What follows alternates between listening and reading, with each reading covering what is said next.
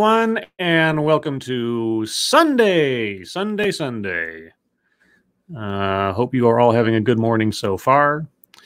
So I have decided, as is within my purview to do, that Sunday is going to be, if I do a stream on Sunday, it's going to be something different, random. Well, maybe not random, but it's not going to be a TEDx. So just as a warning, this is not a TED Excellence. Even though you might think otherwise. You are, of course, welcome to use the bingo card as you will. Yeah, I think from now on, Sunday is just going to be something that catches my eye otherwise, or maybe work on some other project, or I might just take the day off. So Sunday is going to be a sort of a set-aside day.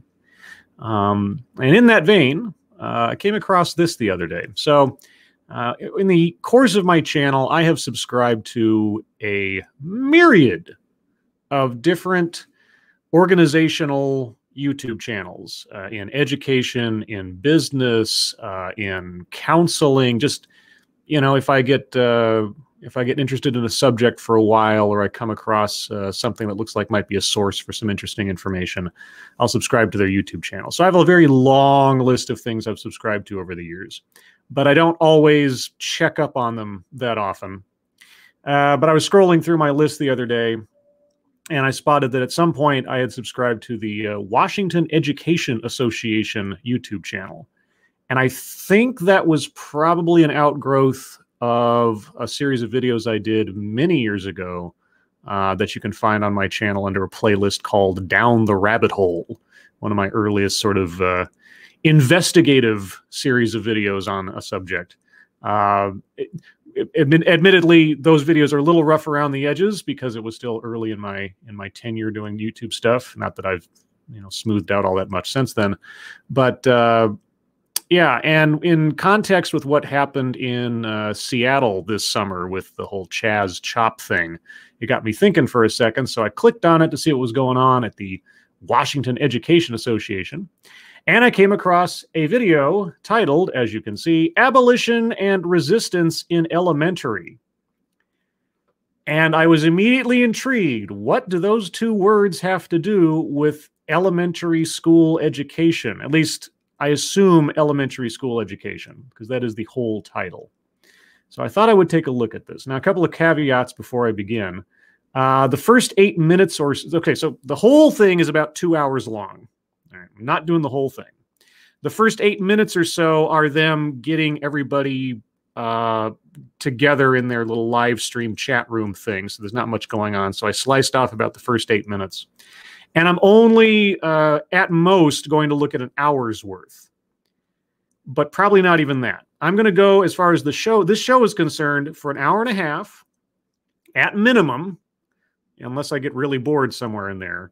And at maximum 2 hours if it still catches my interest.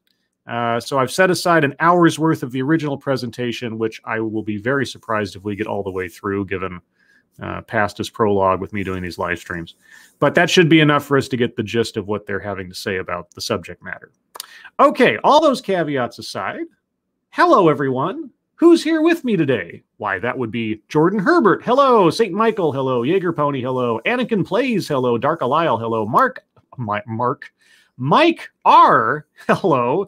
2002 Chrysler PT Cruiser. Woody. Hello. Advocatus Diaboli. Hello. Midrin Emrys. I'm probably screwing that up. Hello. No Name. Hello. And who else is here? Chaos X, hello. Dina B, hello. No Room for Squares, hello. Pip Bin, hello. Corey Suzuki, hello. Zan Wild, hello. Pink Hollow the Driving Ape Man, hello. What's His Face McWhatnot, hello. Mike Savage, Blarg. This is Kyle, thank you so much. Hello, chat people and scribbles. Hello, Kyle. Eric Grunstader, hello. L Wolf, hello. Brutus, hello. Rick Ashbringer, hello. Dr. Black Crow, hello. The Gun Hammer, hello. Grillin' Pirate Pete, hello. My brain's still waking up, guys. I only got up a couple hours ago. Truckin' Bear, hello. Irate Prostate, hello. And Raziel, hello. I think that's everybody. Lurking Gopher, hello. Okay, I don't want to leave anybody out right in the beginning, but we do have to move on. So, guys, per usual, I'll start off with a few seconds for sound test. You guys tell me if you can hear it. and then we will proceed. It starts rather suddenly because I had to, like I say, get right to the beginning. So here we go. And And I guess I should introduce myself. Some of you don't know who I am. I don't. My name is Stephanie Gallardo-Lana. I'm an NEA director for the state of Washington. I serve you all in Washington, D.C., as well as on the WEA board here in Washington State. Okay, so director of WEA, working in D.C., emissary, etc., or ambassador of a kind. All right, so somebody important. That's the important thing. I want to know who people are, what they do, and how they fit into the whole picture. And I'm a high school teacher in Tequila. I teach social studies and ELL. Okay. And I love what I do. It's also hella hard. So before we continue on with what we're planning to discuss today, we need to do our land acknowledgement. And so I'm going to share with you all a video that one of our NEA director-elects created for us. Her name is Stephanie Urban. She comes from Spokane. Our land acknowledgement. Sounds so procedural, doesn't it? Our land acknowledgement. Wow, thank you, Midrin Emrys. I hope I'm saying that right. Thank you so much. Why is this woman talking to us about resistance with BLM imagery? Why is she daring to white-splain and usurp a position that should be filled by a brave woman of color who is also LGBTQ plus and disabled? You know, I think we will learn that as we go. And is she? I don't. Well, I mean, she's. You know, this is the really sort of uncomfortable thing about all of this. I don't care about someone's ethnicity. I don't care about their skin color. I don't care about all of that. But because they make it relevant to the whole thing all the time, I then have to focus on these things even though I don't care, right? So I'm not complaining to you, Midrin. It's just one of those things where it's like it just causes me to cringe inside every time that it has to become relevant for no good reason. You know, that's why that square's on the bingo card, bringing up race, sex, etc. for no reason. Seems to be a common thread these days. But thank you so much. Thank you, Drew W. She's already on my nerves for having that high inflection every sentence, like she's always asking a question. I don't know. Maybe I'm just inured to a lot of verbal tics or whatever at this point. I just want to know, what is our land acknowledgement going to be? And again, doesn't that sound so procedural? It's like, okay, now we have to do the land acknowledgement. Like, okay, you do that. Okay, I don't know what happens next year, so we'll see. If something starts, it's going to have like music to it. I may have to skip over that part just because I don't know if it's going to be copyrighted or something. Just as a warning, because these are live, and I don't know what the plan is. So. And I'm going to share my screen with you all so that you can see. Okay. I'm waiting to see. Brian, can you go ahead and allow me to share screen, please? Oh, boy. Technical difficulties. Live TV, everybody. Yes. Got it. Thank you. Okay. Here we go. Here we go. Oh, wait. They have a pre-planned, saved land acknowledgement for presentations. You couldn't just do it yourself? Wow, okay. This is news to me. I didn't know that there was like course material for a land acknowledgement. That's amazing. Okay, so we're getting 2-in-1, guys. This is very Inception.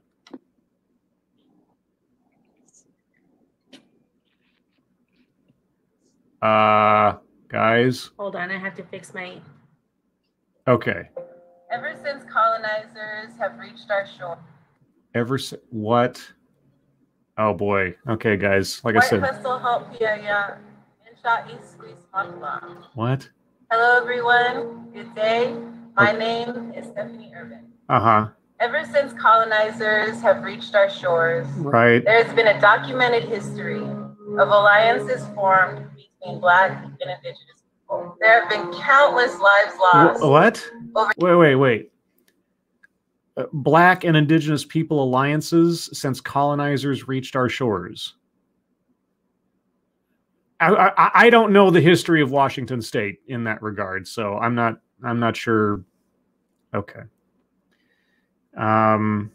Yeah. Sounds a little divisive, but then what do I know? For the fear of these alliances formed between Black and Native lives. We must continue to form these alliances. We must continue to have bold conversations. We must continue to lead and to form a path for people to follow so that we together can uplift our children and our grandchildren. Okay, that we together can uplift our children and our grandchildren, Black and Native people. Allied alliances. Okay, and this is a land acknowledgement, you said? This doesn't sound like a land acknowledgement so much as it sounds like, well, okay, I'll leave that to you. Right now, I would like to take a minute to recognize the unrecognized. Okay, I'm going to skip over this, guys. The audio is terrible with the overlay and everything, so I'm going to skip ahead past this. I'm sorry. If you'd like to see the whole thing, the link is in the description. I wanted to get to the subject matter of the actual talk here rather than whatever that is. So apologies for that. I wasn't sure what was going to happen there. Let's move forward. Okay, we just want to thank Stephanie for contributing this amazing land acknowledgement video. We're so grateful, and we're so excited to welcome her onto the NE Board of Directors. So the lady who's promoting alliances between Black and Native people and everybody else as a colonizer is on the Board of Directors for the Washington Education Association. Okay. To give a little bit of background for folks who are joining us for the first time. Sure. I like background. This happened last time. I'm so sorry. I didn't know how to close out of my screen. Oh my God. Okay. This is almost like Ranting Monkey is running this show or something. Yeah. So, to give you background, we started constructing, crafting these sessions together with the other 14 panelists just about maybe a month and a half ago, maybe a little bit longer. Okay. And it resulted because of just the intense nature of the time that we were living in, and also like the deep turmoil that many of us, especially our Black panelists, have been experiencing as a result of George Floyd and Breonna Taylor's death and the years-long Black Lives Matter movement. And so we basically just thought that it would be a good idea and something that could bring a healing process and also a process of learning for a lot of our members to have this type of session, these types of sessions. Sessions, like counseling sessions? Again, I'm going off of the title here. Abolition and Resistance in Elementary. So are these, what, like group therapy sessions or something? Especially so that we could get early career educators in on the movement, right? Right. Get educators in on the movement. So an agenda-driven educational curriculum rather than an academic-driven educational curriculum in elementary school, at least, again, from the title. Is that what I'm to understand? And part of why we decided to do these sessions was also so that we could put BIPOC educators, women and non-binary educators at the center and forefront of the conversations. Because of their gender and or skin color? Not because of their education or experience? Okay.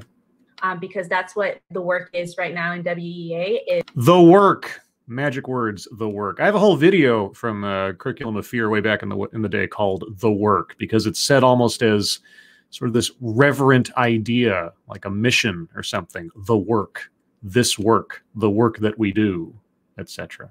Is trying to uplift and center those voices, because for so long in WEA, they have not been positioned in the place where they should be as a result of many different things, such as where they should be. Should, for no other reason than their gender and or their skin color. Got it. barriers, the racism, and we could go into like a long slew. But now we're at a place, we're at a point in our situation as a union that we are moving forward, and honestly, we are claiming the power that we have and deserve, and we're doing what we got to do. Oh, well, you're doing what you got to do. Claim the power that you deserve. Okay. So that's that, and that's why we're doing the sessions. Yeah, and you say you're moving forward. Isn't, I don't know, elevating people or dividing people up by sex and or race kind of moving backward? Or is that just me? Thank you for college driving 8-man. Isn't that the definition of indoctrination? I know, definitions. Who cares about what words actually mean anymore or anything like that? We have a movement to move, I guess. Thank you, Piccolo. And I just want to thank the panelists for being here today. Zenobia is here for the second time. So I'm going to ask her to introduce herself first, and then we can have each of the panelists introduce themselves. So go ahead, Zenobia, take it away. Thank you, Estefa. My name is Zenobia Clark. I am a second grade teacher at a dual language school in the Highline School District, so south of Seattle. Okay. This is my 6th year teaching, which is really weird because that means I'm no longer an early career educator, like I'm moving away. And it's very exciting because that means I broke that statistic and I did not leave as an educator of color. Okay. I don't know what the statistics are, but okay. Second grade teacher, dual language. All right. Although it's touch and go like every day. It's really hard.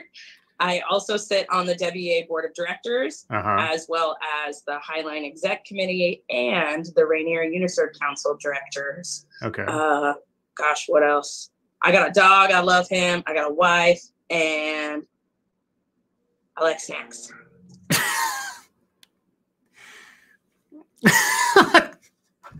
I'm sorry. You mentioned... She mentions her dog and her wife in the same tone of voice, one before the other. Oh, boy. Okay. Okay, someone else. Let's go with Emma. I can go, yeah. My name's Emma Gatto, she, her, hers. Oh, pronouns. Okay. Well, I am edified. I just finished my first year teaching, which wasn't a whole year, but we did it. I'm also working in Highline School District dual language teaching on the Spanish side for second grade alongside Zenobia. Okay. We're on the same grade level team. Yes, I saw. I am in the elementary literacy adoption committee. I have also just joined the HEA rep for the building along with Zenobia and our friend Amelia. I like to read. I like to go to the beach and be in the water. I love summer, so I'm so glad that it's finally sunny. Very cute. And I'm so thankful for everybody showing up here and whoever helped create this as well. Thank you again, Midrin. Very generous of you. Women are earning 60% of college degrees. They are 85% of elementary teachers, 68% of secondary teachers, 58% of school administrators. In another decade, they'll be the lead in college professors, but oppressed.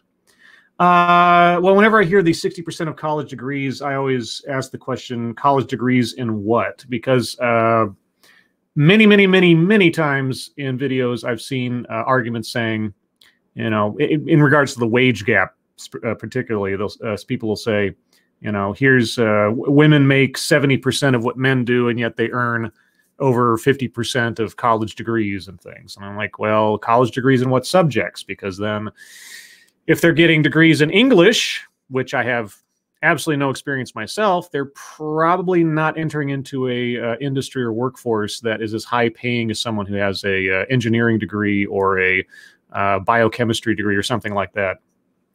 So that statistic always makes me kind of go, eh. But yeah, there was another chart I saw a long time ago. It's probably changed quite a bit since then. where someone was trying to prove that women, well, on the one hand, that women were being denied opportunities, and yet they showed a graph that said that women were becoming the larger portion of the primary breadwinners for families over time. And I thought, well, if they're becoming the primary breadwinners for families, then they must be working and earning quite a bit of money as related to men. So what? But yeah, I mean, we'll see what they have to say. Thank you again, Midrin. Really appreciate it. Thank you, Chicago Mike. She loves long walks on the beach.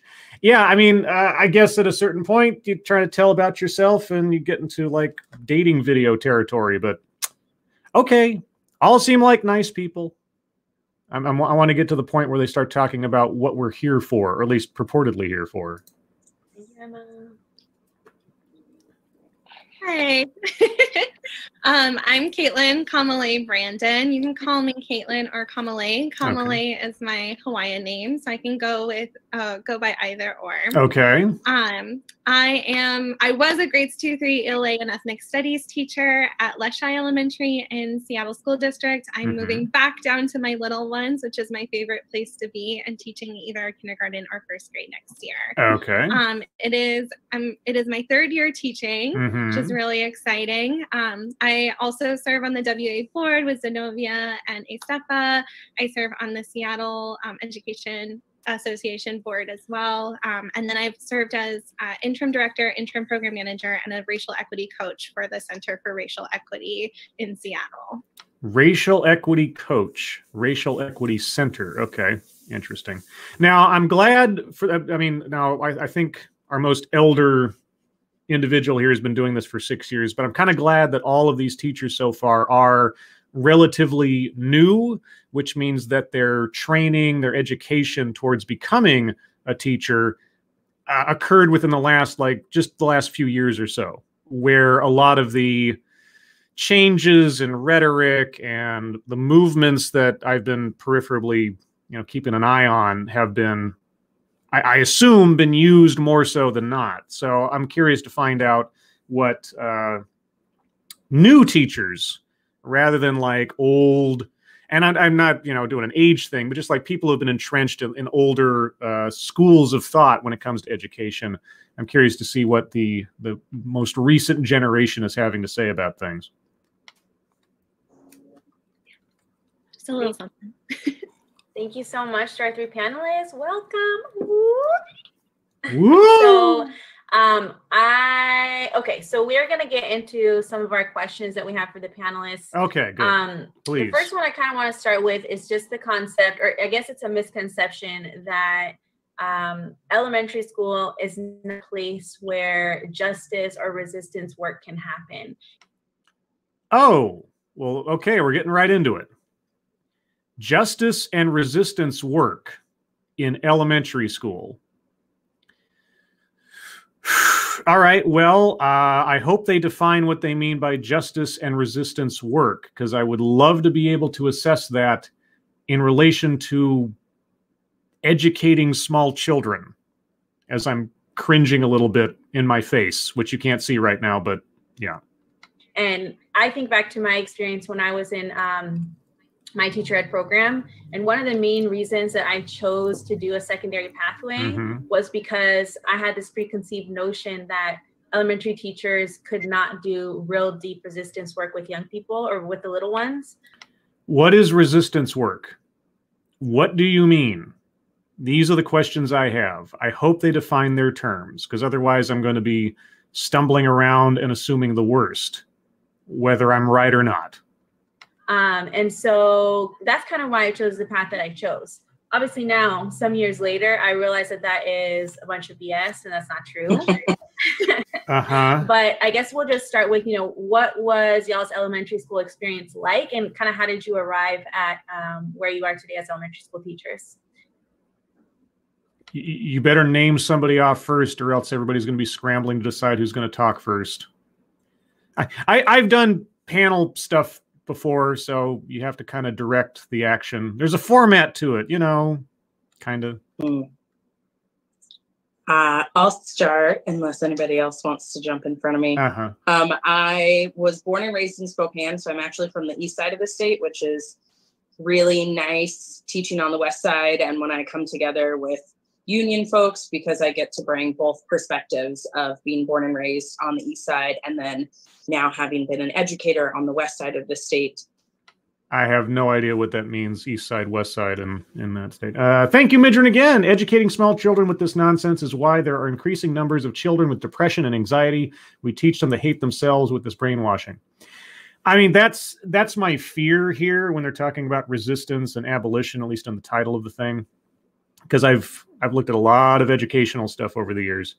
And instilling in small children that they need to assess themselves and others on the basis of things that are not determinative factors to one's character, and to assume the worst of themselves or assume the weakness of others.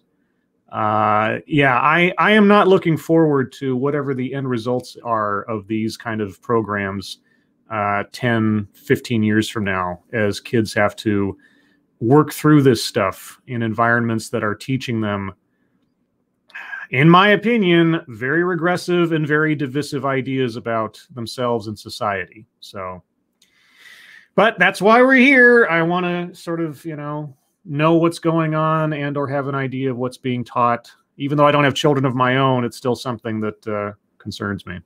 Thank you again, Midran. For me, all of my K-12 experience was a predominantly white experience. I was the only Black friend in like my circle of friend groups. Like I was the only Black person, at least in my close group. I didn't have my first educator of color or Black educator until I was a sophomore in college. And skin color is very important to you then? I wonder... I wonder what that meant to her. Like, what does that do? What does that change? Is it going to be one of those situations where I didn't think I could be a teacher until I saw someone who had my same skin color? That kind of sort of visual role model. I hear that a lot. People need to see themselves in their role models and stuff like that. And to a certain extent, I suppose that's true. I get a little twitchy when it comes down to something as cursory as skin color. So I had never experienced having a teacher of color. Again, and I don't know if she'll say, what is the difference? What does that do? How does that change the content of their education or the ability of the individual? What does that mean? Throughout that time, and although I had really wonderful, strong advocates for my education that were really supportive, they didn't look like me. They didn't have similar characteristics to my culture. And I always felt just left out, like not the same. So you had people who were supporting you, advocating for you, encouraging you, but they were lesser because they didn't look like you or, quote, share your culture. Okay, so they helped you regardless of what you looked like as compared to them, but as compared to you, they didn't rate as much, weren't as meaningful. Oh boy. Thank you, Chaos X, so much for the pear and the cup of blood. I mean, I'm sure it's coffee or juice or something, but that's where my mind was at because I'm a morbid person. Thank you so much. And I always felt kind of out of place and almost like the elephant in the room, for a lack of a better term. Well, if you felt that way, your feelings are your responsibility. And so I really got into elementary education, one, because they're cute. Okay, I'm not sure if that's funny or creepy. It's a little bit of both, but whatever. And two, because I really feel that I had my funnest years in elementary school, and those teachers really fought hard for me. Even though they were white? So, I mean, you opened the door. I feel like I'm on an episode of Law and Order. If they open the door to something, I can't help but continue walking through it. To make sure that I went on and felt empowered and loved. And I really wanted to do that for students. And I also wanted to be an educator of color for my students. So I really thought, if they get that at elementary school, that's great. Then they don't have to wait like I did until they were in college and was like, what? There's brown teachers out there? Y'all exist? I just thought, I don't know where y'all were. I thought maybe you were gone. So. Okay. Thank you, Ebony Williams, so much. Keep it up with the exercising pair. Boy, cups of blood and exercise. It's a full Sunday, guys. Thank you, Ebony, so much. For me, I really just wanted to be who I needed when I was in elementary school. No. Okay, let's make a distinction here. You're not talking about who here. You're talking about what. You didn't say anything about the teacher. Your first teacher of color. You didn't say anything about the quality of the education. You didn't say anything about that person's personality. You didn't say anything at all. All that was important was the look. We're not talking about who. You're talking about what. And what does not define anything other than surface area. So I know I'm getting irritated by this, but I get kind of irritated with identity politics a lot lately. Whittling people down to their component parts and trying to homogenize everything into one big category instead of looking at individual people and individual merits. So I don't know. It's just one of those things. Thank you, Dark Resurrect, for the how's it going, Dogcat Fox? Yay, Dogcat Fox. Thank you, Darker.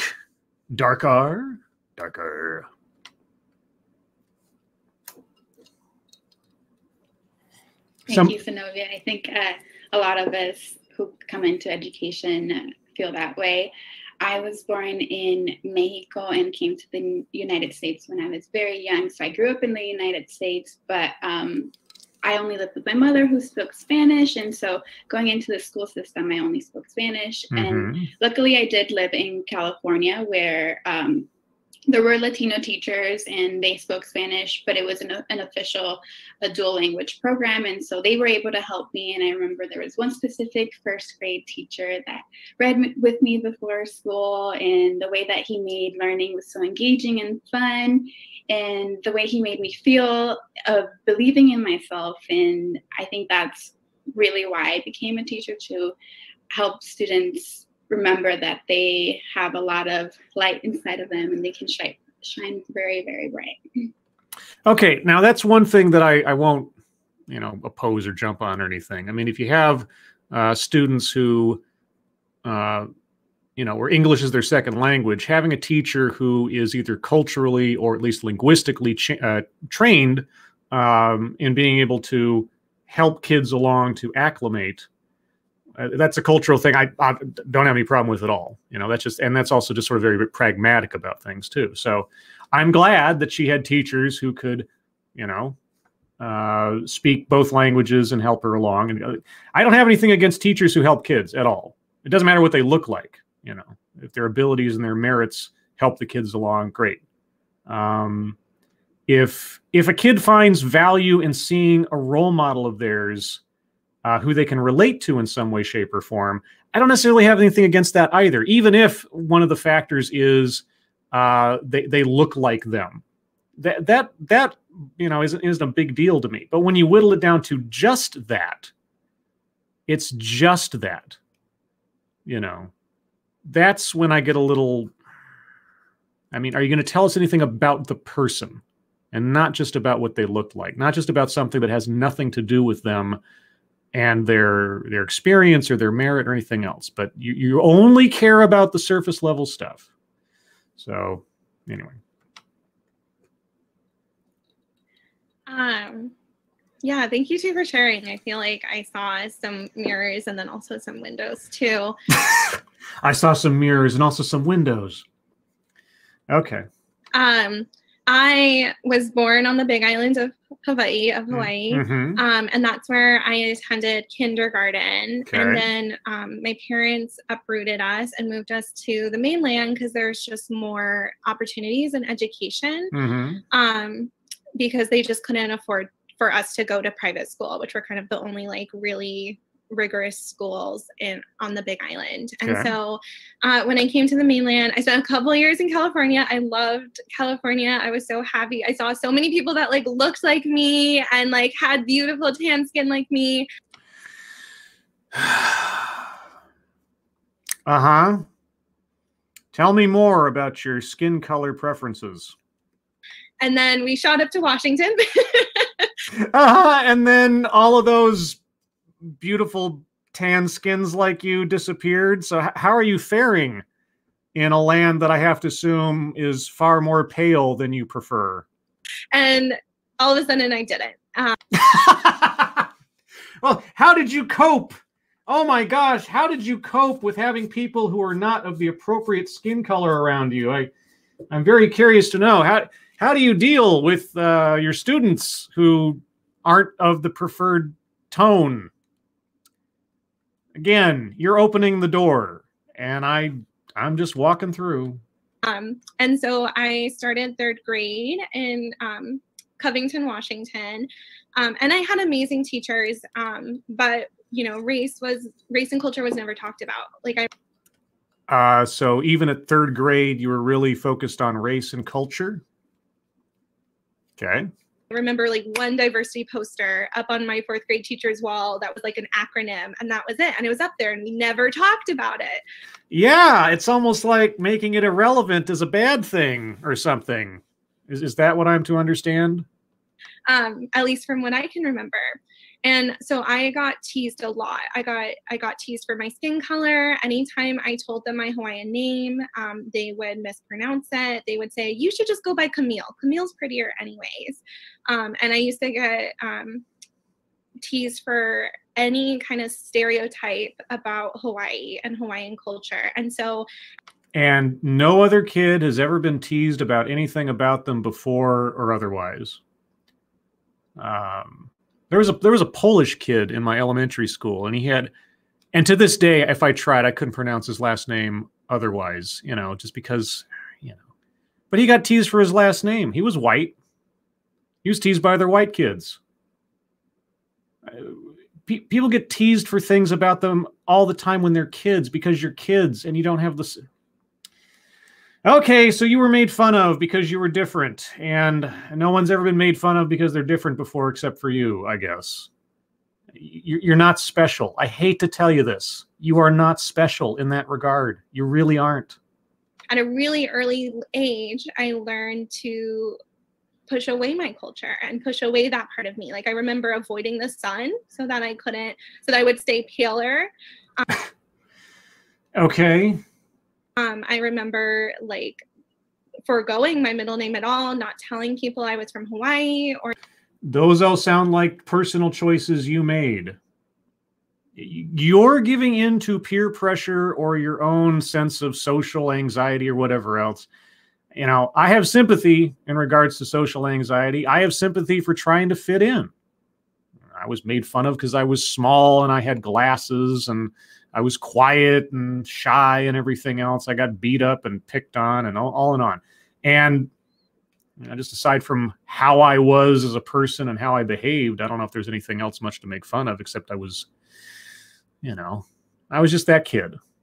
But you know what? You pick up, you move on, and eventually I learned it really doesn't matter what they're going to say. I'm going to be who I am regardless. I'm not going to try to conform. I mean, why would I want to conform to the attitudes or desires of people who make me feel bad?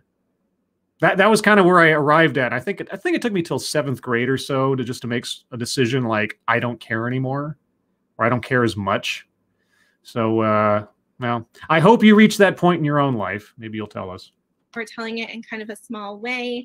And that carried on into like high school and middle school. And I had like really amazing teachers. And I hope some of them are watching because some of them are still WEA members. They just didn't have the resources necessary, I feel like, to have these conversations. And I did have all white educators in elementary school. And so they also didn't have the lived experiences to really help me through this.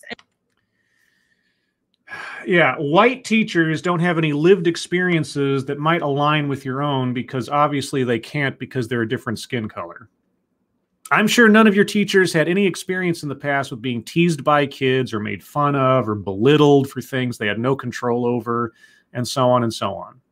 Because they're white, and obviously they never have those problems. Certainly. Okay, good to know.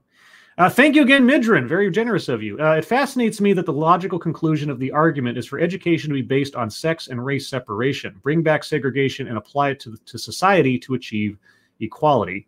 Midran, have you ever heard of the phrase affinity groups? Yeah, specifically in education.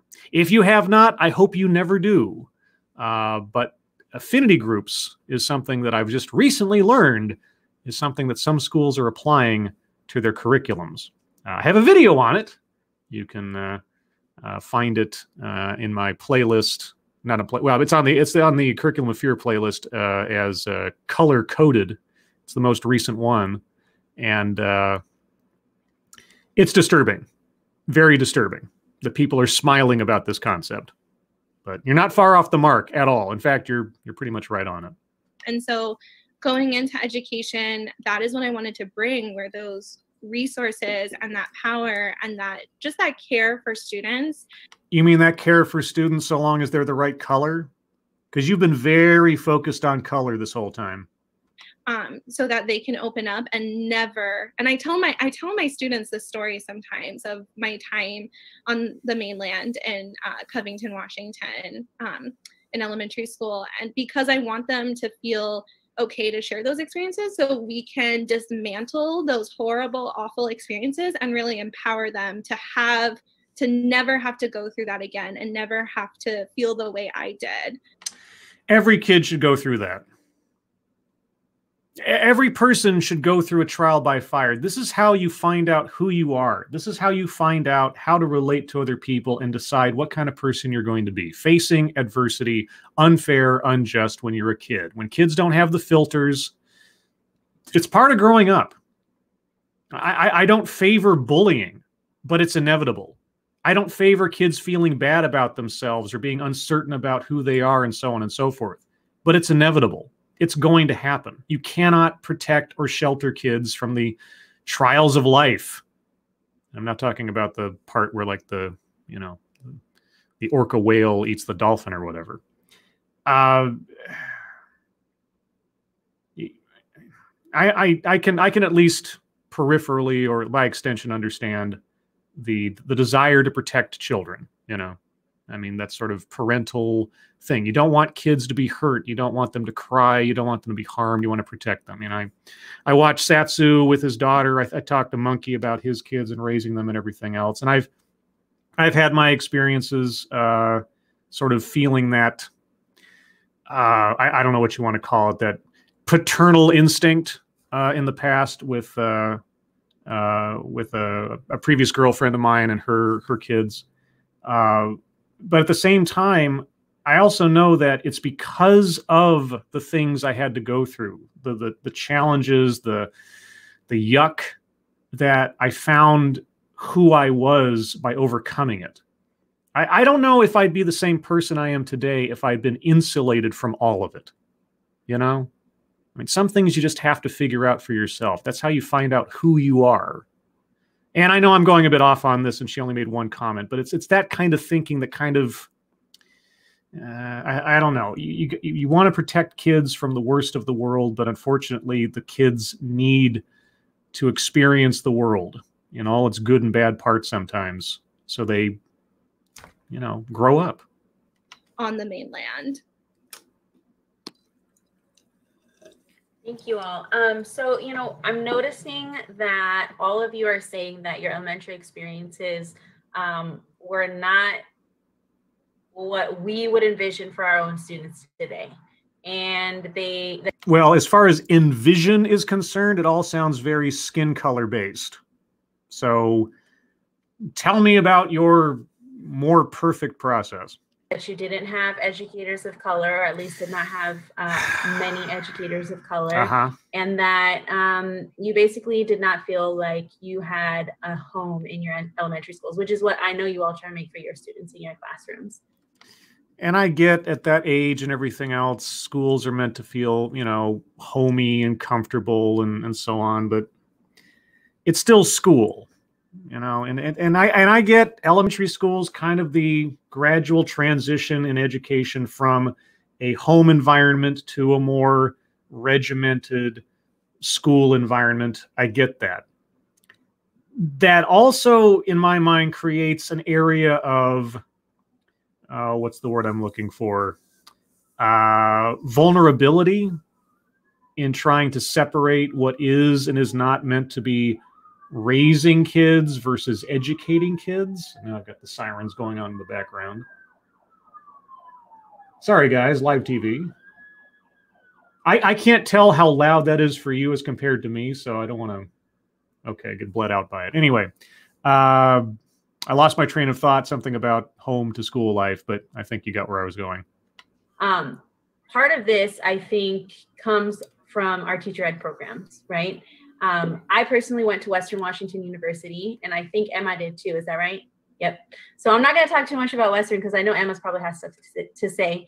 Okay. But I just want to ask you all, you know, to speak on your teacher ed programs and to speak honestly and truthfully. Some of us had real good experiences and some of us had really, really, really challenging experiences. Okay. And I guess just let us know how those experiences led you to being the teacher you are today, or how it impacted you.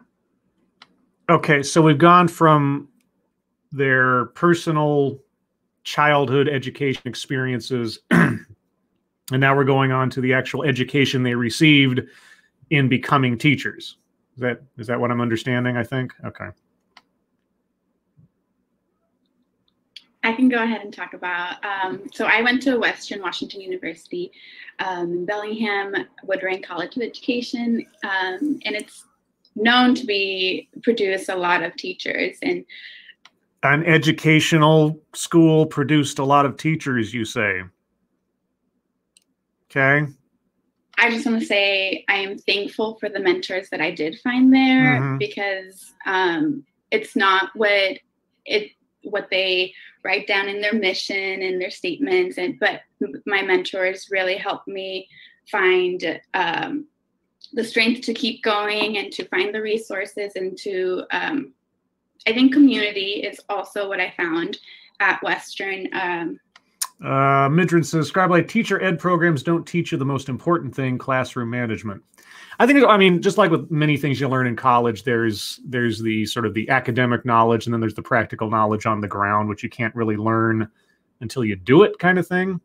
And my mother worked in education. My father did peripherally as well. I've known people who've worked in education. So I have the highest respect for teachers and just the amount of work they have to go through for relatively little pay a lot of the times, and a lot of restrictions and a lot of other things. I don't know what the, current, I guess, atmosphere of things is, because I haven't talked to the people that I know in education. Lives drift off, but in the past I have. And so I can only imagine what a well-meaning teacher has to go through these days with all of what I see on the news and such. So I have just as a clarification, I have a high respect for educators in general, both those that I've had in my life and people that I've known otherwise, and just as a respect for the profession. Where I start getting worried, of course, is when you start injecting an agenda into it, an ideology. You're looking at yourself not so much as an educator, but as a trainer of activists, that kind of thing. That's where it starts diverting from my support, let's say. Thank you, Chicago Mike. Speak honestly and truthful as opposed to lies and fictional. That was a very odd turn of phrase for her, wasn't it? It's like, I hope you speak honestly and truthful. Like, do you expect that they won't? I think I was going to say something on that before the siren started, but either way. Regardless of the program or not, but the program itself was very white. And oh, what does that mean? What does that mean? The program was very white. She's not. I'm sure she won't define what she means by that, but just lay it out there. What does that mean? What does it mean? It was very white. I felt like the equity that was said to have happened wasn't happening. And what does that mean? What? Equity? Okay. And again, I'm going off of the new speak. Equity equates. Equity is the same as saying equality of outcome. Not equality of opportunity, equality of outcome. That's what equity means in most contexts these days. Now, maybe I'm wrong in her case, but then she's not telling us what she means. It was a very white program. The equity was not happening. What do you mean? It's always the people of color running initiatives to get committees going. And then it felt like when we were in committees, we were just having meetings about things, but there was definitely lack of action. What?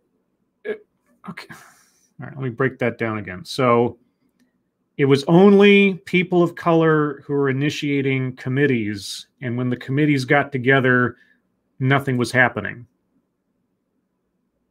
Did I get that?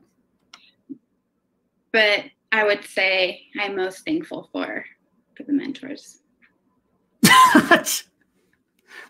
What? Okay, so you had a great experience. You're thankful for your mentors, but it was too white. There wasn't the equity you wanted, and committees weren't doing anything. Okay, this is your presentation. But call out your mentors. Who are your mentors, Emma? Veronica Velez, Kristen French.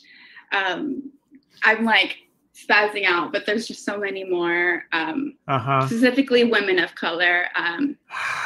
Specifically women of color. Okay, so if they weren't female and they weren't of color, then they're not worth consideration. Is that okay? Annalise, Jessica Stone. You're making her nervous. I know. I'm like, I have to remember the list.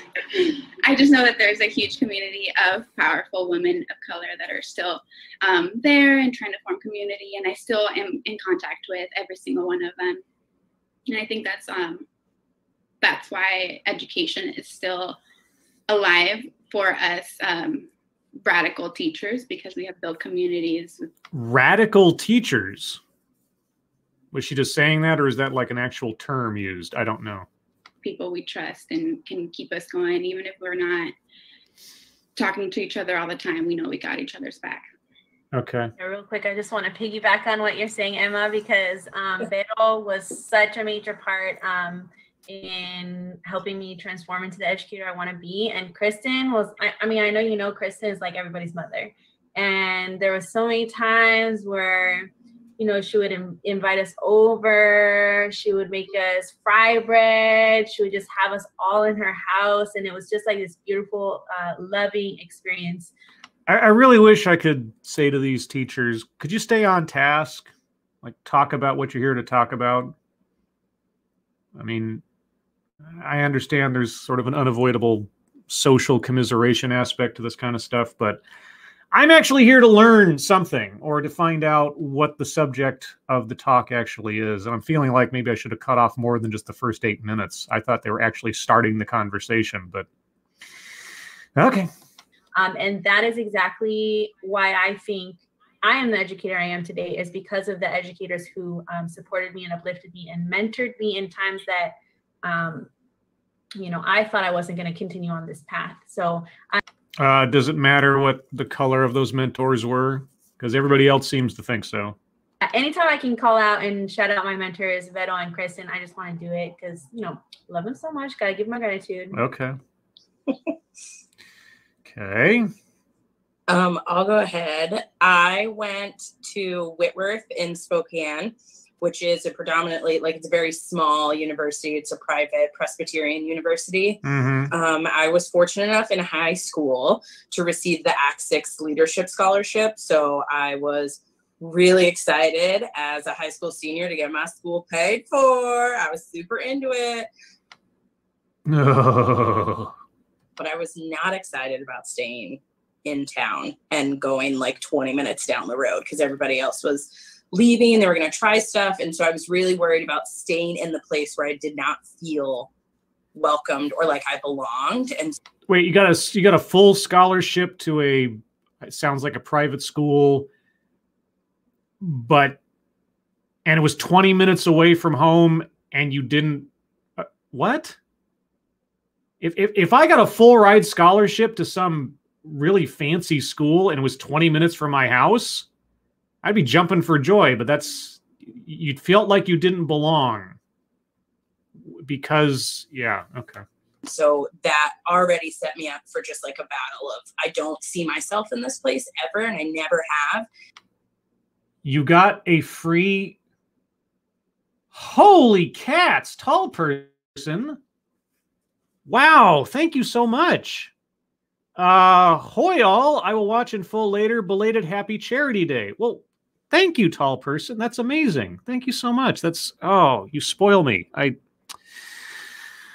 Everybody here's been so generous today. I'll be paying it forward. I promise that. And you guys know that I do. So I will do that after the show. Thank you so much, tall person. That's ridiculously generous of you. Appreciate it. What was I saying? Oh yeah, given a full scholarship for a quality education, but that's not good enough because she didn't feel like she belonged, and it was only 20 minutes away from her house.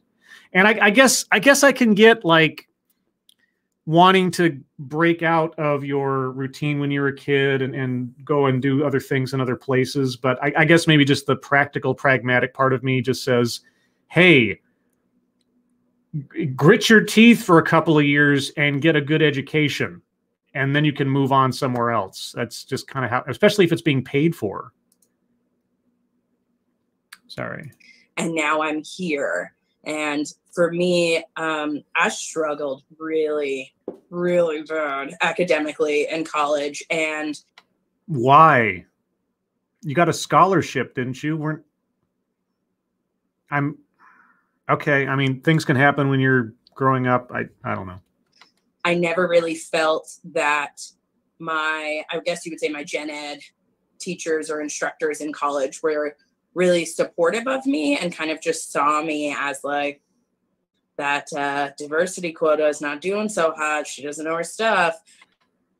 Wait, are you saying that you were there as a result of a diversity quota, or that you are projecting that notion onto your I mean, you're obviously projecting that notion onto your teachers, but did you get that scholarship only because of what you are and not of what you've done?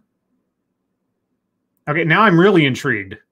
And so I didn't really get a lot of support from those instructors, but it was actually the advisor for the Act 6 scholarship program that was on my campus, Esther Louie. She had been running that program for the 10 years it had been at Whitworth and within Washington State. And she was just a die-hard, radical, one of those badass grassroots educators that, you know, she really fought for students. She fought for the people, and she was down with Brown and everyone else. And like, oh, Jesus.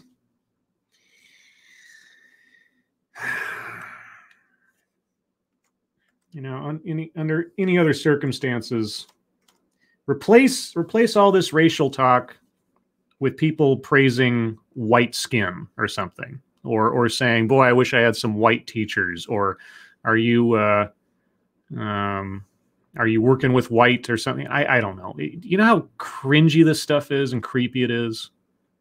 Same mentality, same.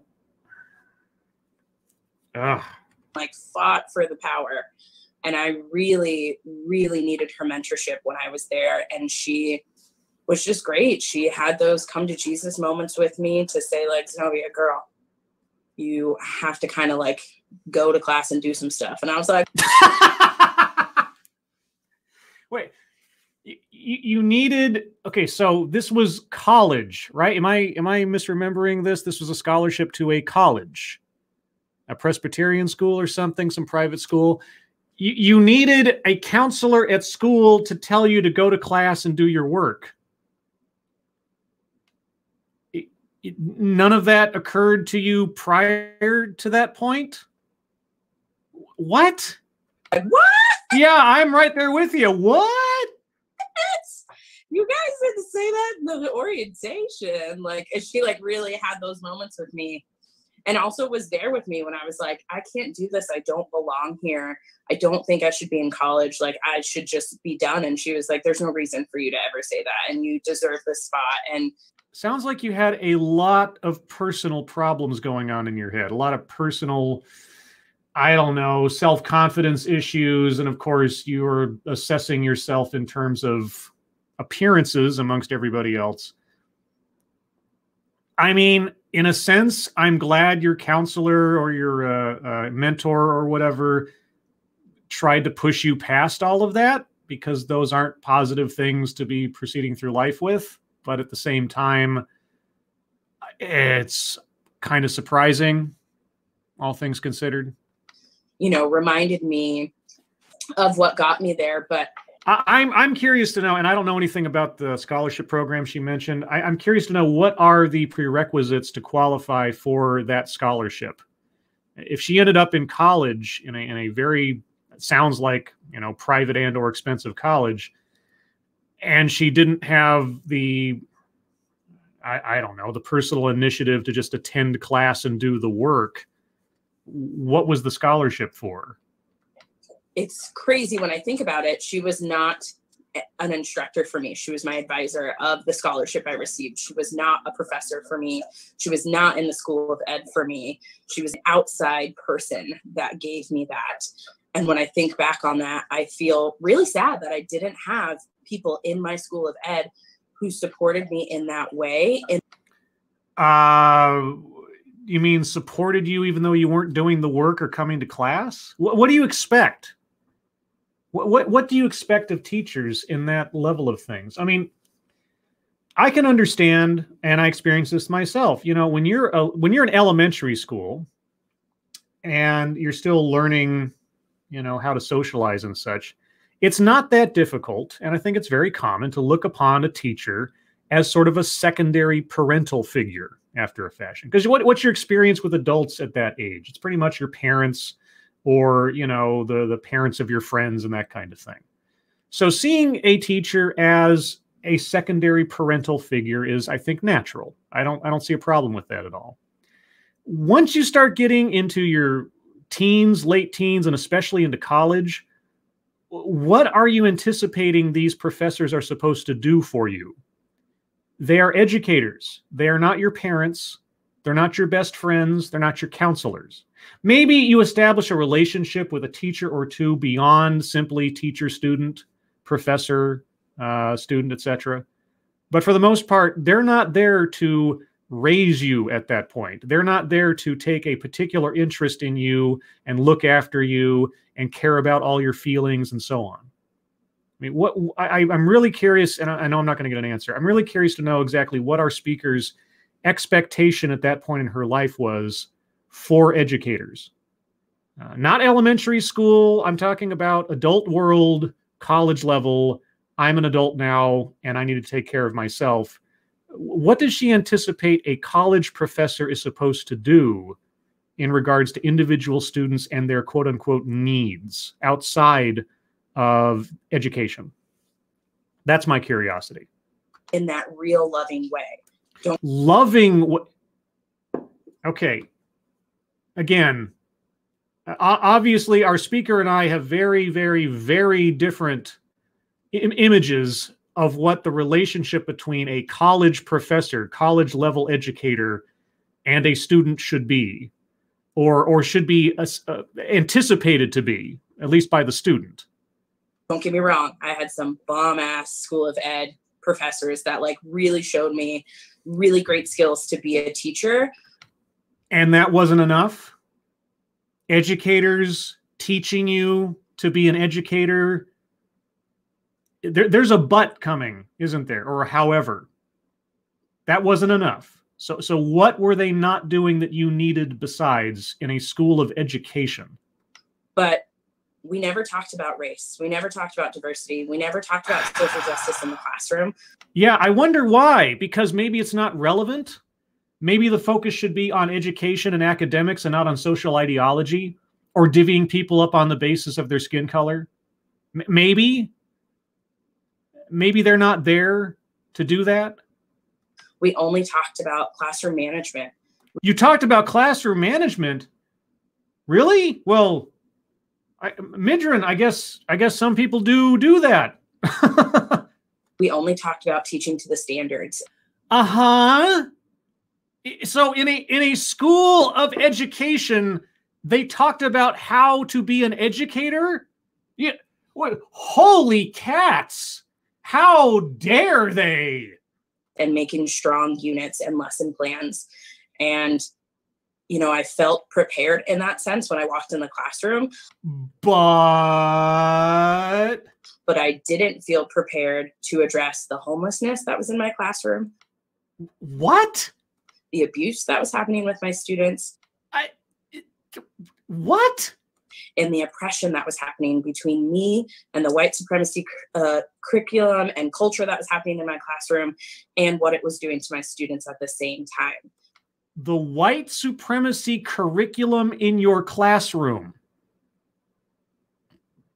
The abuse, the homelessness.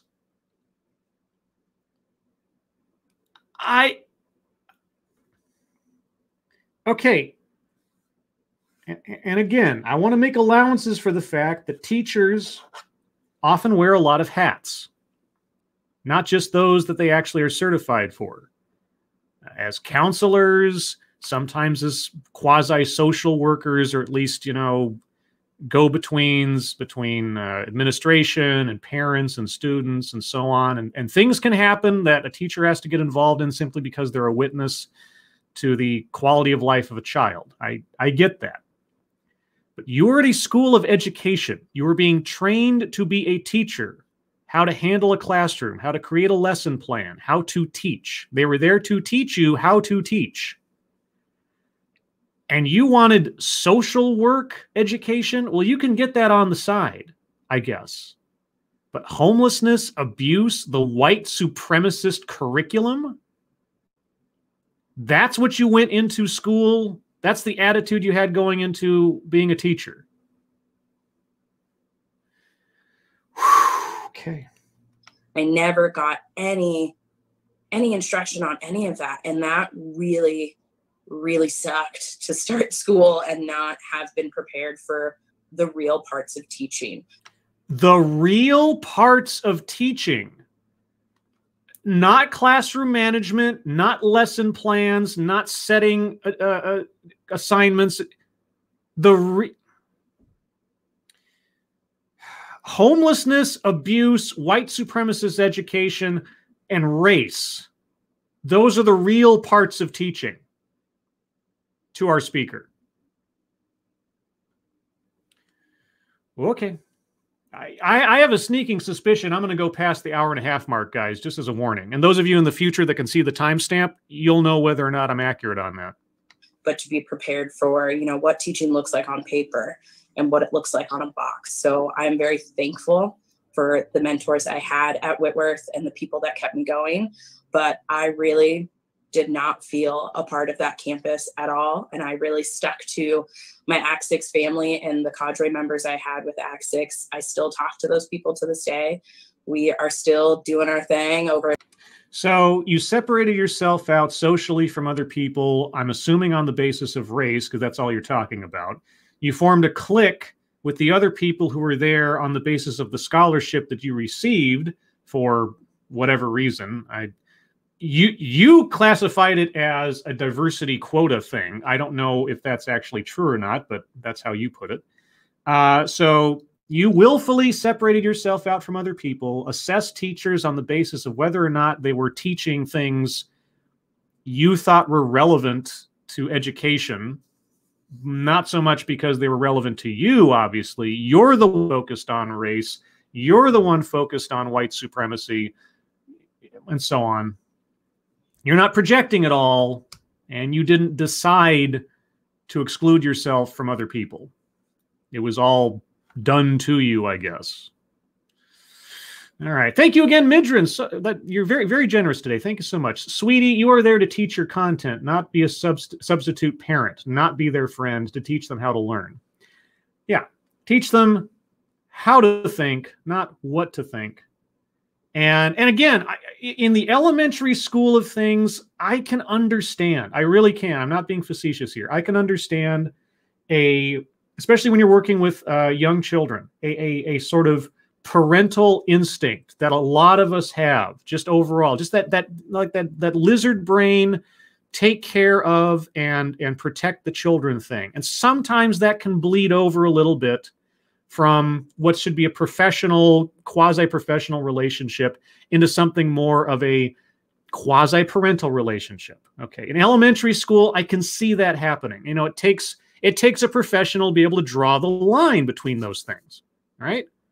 You know, you don't want to be some kind of cold-hearted machine. At the same time, though, you don't want to start blurring the lines between what your role is versus what the parent's role is. And I can only imagine, because I've never been there, I can only imagine what trying to maintain that balance can look like. I'm sure it's not easy at times. So I get that. But, you know, like Midran says, you have to keep in mind, you are not the parent. You are not the guide for their life or their thinking or their belief system. You're there to educate. You're there to teach them about the basics and teach them how to think through things, not what to think about things so much.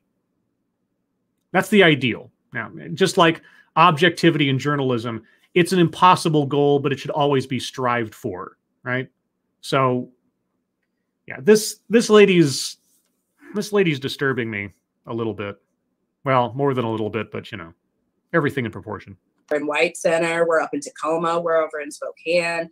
Like, there's a huge alumni network that have continued to fight and push for students like us in secondary education and post-secondary. So I'm thankful that I had actual peers who were my mentors when I was at my prep program. Actual peers. What, I mean, I think I already know the answer, but I'll just ask the question rhetorically. What qualifies as peerage in our speaker's world, I wonder? Well, like I say, I don't think I have to wonder that far, but all the same. Yeah, I feel that the peers. I did my bachelor's over at the University of Connecticut because I got a scholarship and I just wanted to get out of there. I was so done. I came back though because my family really needed me to, and I just felt like I needed to be back over on the West Coast. Well, West Coast is the best coast. I might be biased. And I did my master's at UW with the Seattle Teacher Residency, which I loved my time in it, and it was because of my cohort. Like, we just got really close. We did affinity groups in one of the courses we did, which... Oh, wow. Oh, okay. There you go. Affinity groups. Tell me about affinity groups. Was the best. Affinity groups were the best. Now, admittedly, that phrase can mean, I guess, several different things depending on what you're talking about, because the video I did, they talked about affinity groups could be a multitude of things. I mean, they were specifically talking about race and or gender, but more specifically race. It could be something else. So, okay, given the amorphous nature of the phrase, maybe she'll tell us what she means by affinity groups. And I just I owe so much to my fellow Black, Indigenous, teachers of color. Your fellow Black, Indigenous teachers of color. Fellow. Okay. In that affinity group, one is still... Okay, so we are talking affinity groups segregated by race. Okay, I'm going to back up a little bit because I cut her off. Really close. We did affinity groups in one of the courses we did, which was the best. And I just I owe so much to my fellow Black, Indigenous, teachers of color in that affinity group. One is still my best friend, Jasmine Nguyen, amazing educator at Highland Park Elementary. And she has just gotten me through so much. And that cohort, especially. Cohort? What? Why not just social group? What cohort? It sounds so clinical whenever I hear that cohort. It's like a term I'll hear in statistical analysis or things like that, studies and such. I don't know. It's maybe just sort of vocabulary pet peeve of mine. The BIPOC educators affinity group we did was really what helped me unlearn all the white supremacy that was kind of like shoved into me. So you unlearned the white supremacy that was shoved into you by splitting people off on the basis of race.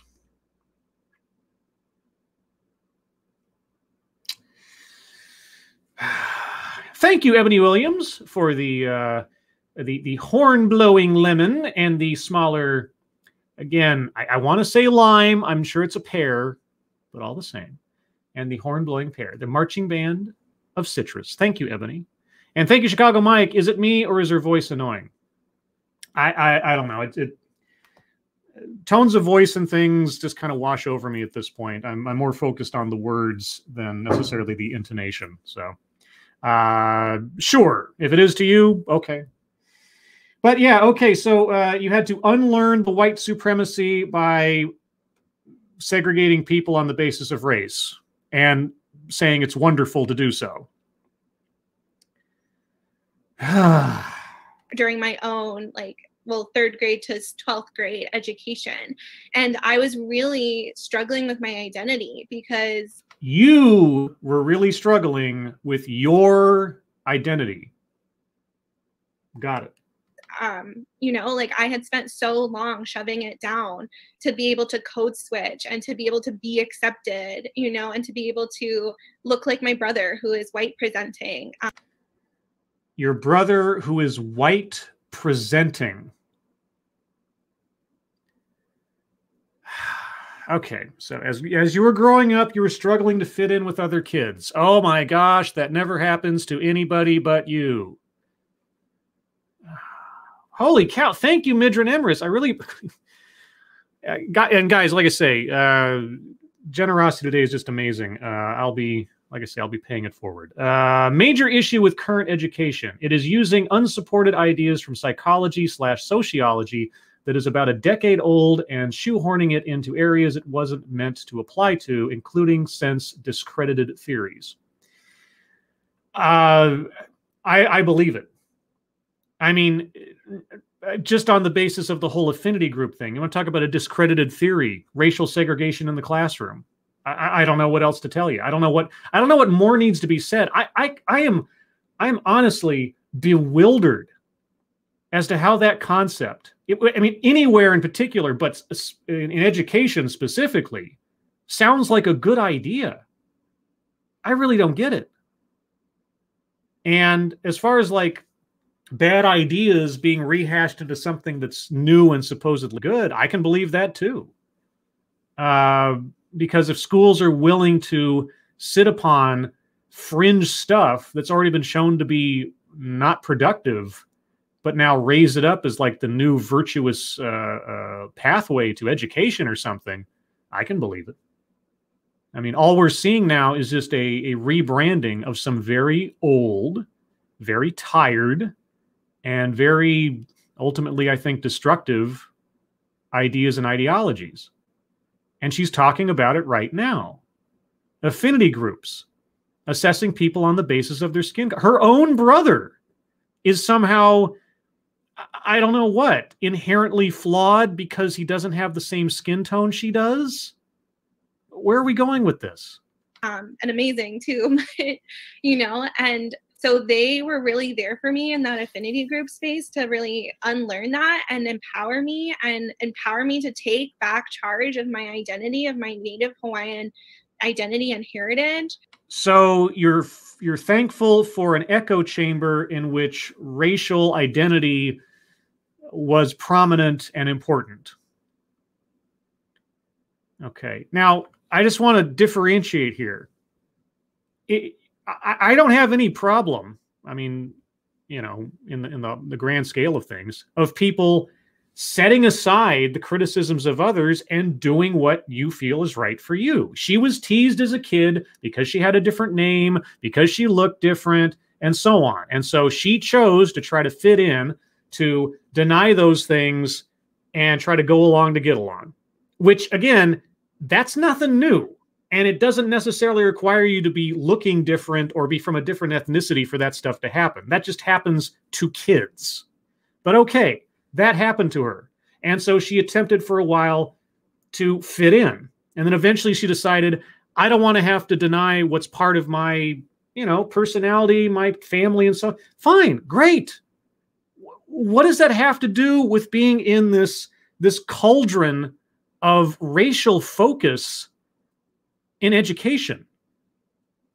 What does your reclaiming your identity have to do with teaching other kids about affinity groups or praising racial segregation? Do you want to be inclusive? Do you want to promote looking beyond these things about people and accepting people for who they are rather than what they are, or don't you? And I don't know where I would have been as an educator without them, especially Jasmine, who to this day, like, we still analyze things together. I'm like, guess what so-and-so said? Like, well, that's great. I'm doing that right now. I analyze what people say all the time. I find it very enlightening. Like, and just how to navigate the racism that we face. Yeah, like affinity groups. That kind of racism and prejudice and discrimination we face like affinity groups in education as educators of color in the school system that we're actively trying to dismantle. And you're actively trying to dismantle the school system you work in? Like I said, I just don't know what I would do without my peers who have lived experiences like me and that are also different than me to help me understand how other educators of color are walking through this space. Because, we have similarities, but we're also vastly different. Yeah. Tell me again about affinity groups and what it takes to qualify for that. What is the bar for entrance into one of your affinity groups exactly? Tell me that again.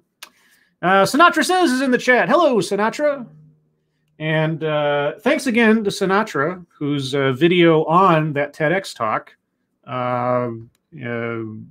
led to Kurt Metzger finding my channel and then me ending up on his podcast. By the way, that'll be published tomorrow to the YouTube channel. And as soon as it is, I'll be sure to tweet that out to everybody so you can see the wonderment that it was doing live TEDxcellence with a professional comedian. It was something else. Moving on. Okay, so there's a question I want to ask you all. It's not part of the questions that we rehearsed, or not. We didn't rehearse anything, first of all, everybody. But not. I can tell that you hadn't rehearsed anything. Okay, guys, I'm going to go beyond the hour-and-a-half mark. Obviously, we're just getting into the meat of this. So, again, those of you watching in the future, you already know how long I went. But we're going to go at least 2 hours. If by the time I get to 10 o'clock my time, it still grabbed my attention, I may continue further. For those of you that decide to sit it out with me, I appreciate it. If you decide to log off for now, come back later, maybe, perfectly understandable. But I am continually intrigued at this point. So let's go. Not part of the questions that we made a list of. So my question is, yes, we live in 2020, right? The current year, right? And right. Everything around us right now feels like it's just like coming to pieces. And I fall to pieces over you. Fires all around us, and fires that we can't put out individually, right? And fires allowed to happen by certain mayors of certain cities because it's a summer of love, that kind of thing. Right. So my question is, yes, did your teacher ed programs prepare you to be a teacher in 2020? Well, she already answered that question. She already said that her teacher ed program didn't talk about race, didn't prepare her for the homelessness and abuse and white supremacy of her classroom. So hasn't that been asked and answered? Again, I'm like leaning on a Law and Order episode or something. Wow, the silence is deafening. Also, you really should start calling on people. Just waiting for someone to jump in. You really should just call on someone. Dang, that's a good question. It's a question you already answered, so it should be pretty easy. I need to think like 2 seconds on that. Because why? You just answered it a second ago. You told us that the teacher's ed program that you went through told you about classroom management and lesson plan construction and so on, but did not prepare you for the abuse, the homelessness, and the white supremacy curriculum of your school. You already answered this. Why do you need to think about it? I mean, I've got your answer ready for you. That's really good. Is it good, or has it already been? Okay. You know, I would say that they did. I took a lot of, particular because of my major, which is language, literacy, and culture studies. I took ethnic study classes like African American studies and Latinx studies. Latinx studies, was that the official title? Oh boy. Okay. And well, wait, why would you? Now, our speaker here, she's from Mexico originally, grew up in a Mexican family, as I understand it. Why would you need to take studies on? There's a joke I could make here from a Cheech and Chong movie, but I'm not going to now. We did a lot of classes for teaching to ELL students, and I was in a minor that was education and social justice, and that is where a lot of my radical teaching prepped me. And okay, a minor in social justice, and that's where her radical teaching came from. Okay. Even in early elementary education, Kristen French and Annalise and Jessica Stone, my professors, I knew ahead of time which teachers I wanted to be with, because I knew that they would really bring the content and really push me forward. And so, and they're slowly building an empire in within Woodring. But I feel like because I knew which classes to take and had talked to other people in connection with like other people of color that were not necessarily in my cohort, but in general. And that was your filtering requirement? You know, who you'd accept into your circle? Keep talking. I mean, yeah, just please keep talking. Tell me more. Yeah. I think overall, I am not a reflection of Woodring, and I feel like Woodring would very much claim that often of like, oh, can we, so-and-so is coming, can you sit in this meeting and talk about all the work that you're doing? And that would basically be claimed by Woodring. But wait, so the college you're at, you believe would just look at you as what window dressing? Did I? And honestly, I don't know. Am I hearing that right? That's how she sees her college, and how she sees her college seeing her.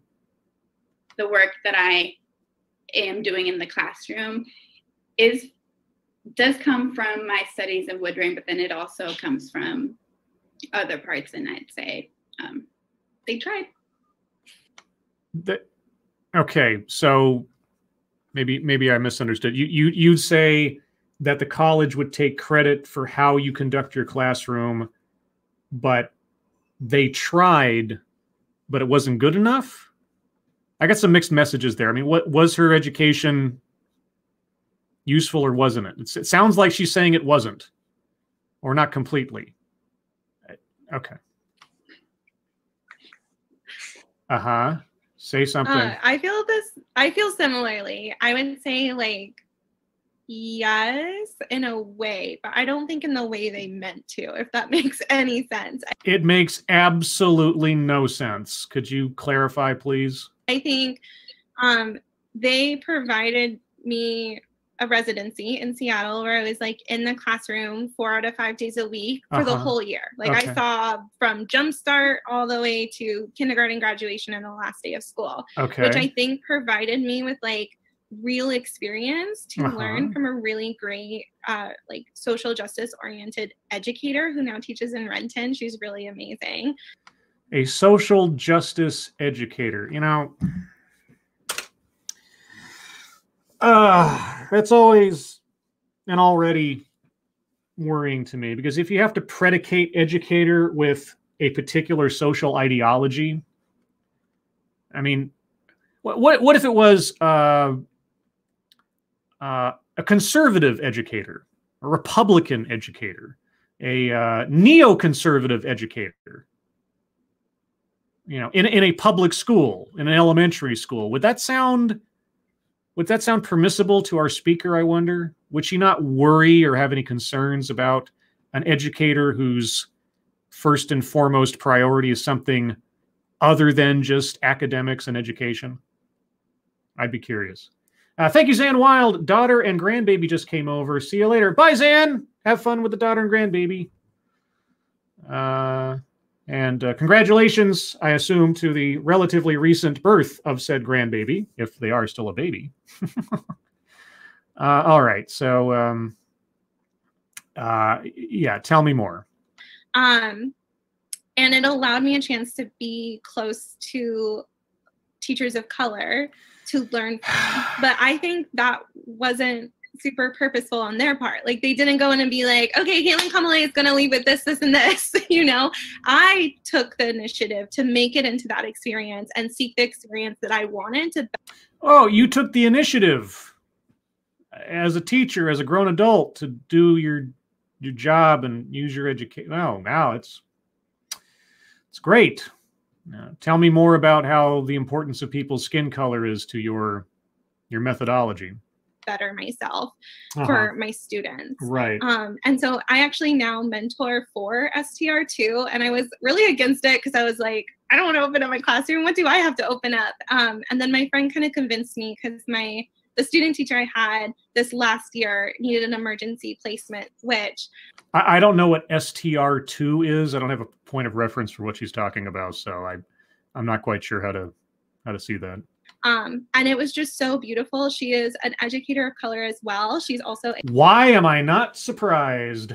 API, and it was so amazing to try to give her the experience, the full experience I wanted and fought so hard for. So like mentoring her in that affinity of both being educators of color, because my mentor teacher was not an educator of color, still an amazing, beautiful individual.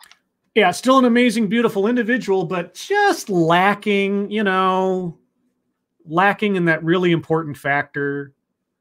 Might have been a good teacher, might have been a great person, but they just couldn't be part of the affinity group, for reasons.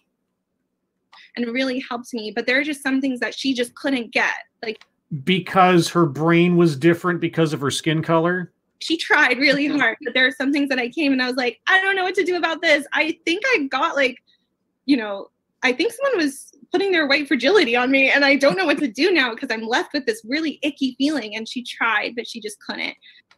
Wow. You felt icky because of their white fragility. I would love to know more about that story. I'd love to have more details as to how that all hashed out. Okay, so you are a racial separatist. All right. Tell me more. Versus when my student teacher came to me, I was able to be like, hey, I get it. That does happen in this program sometimes. And let me listen and tell me what you need in this situation. And I was able to mentor her in the way that I really wish I got to. Because they weren't white and you weren't white. And a white person could not have done that for you because they're white and fragile. Is that what I'm getting? Okay. I love, Caitlin, that you kind of got to do a full circle moment. You experience, I don't love that you had to experience it, but I do love that you went through it and then you were able to mentor your student teacher in a better way that you wish you would have gotten. You were able to have that reflection prior to having that student teacher. I feel like that's really priceless. That's really good. Yeah, no, you can't put a price on being uncomfortable around people who aren't your same skin color and then imparting and galvanizing that notion into another person who's trying to learn. Now, there's really, really no price you can put on systemic racism. Oh, sorry, did I say that phrase in this context? Sorry. Thank you. She's amazing. So it was easy. I feel like did my prep program prepare me for teaching in 2020? Thank you, Drew W. Only one of these Nixon can easily pass as white. I don't care. Honestly, I'm like looking down at my keyboard, just listening to all of this because I don't care what they look like. I'm just thinking these are the words and the sentiments coming from people in charge of teaching young children. These are the focuses and the biases and the filters by which they move through the world and assess other people in the context of elementary school.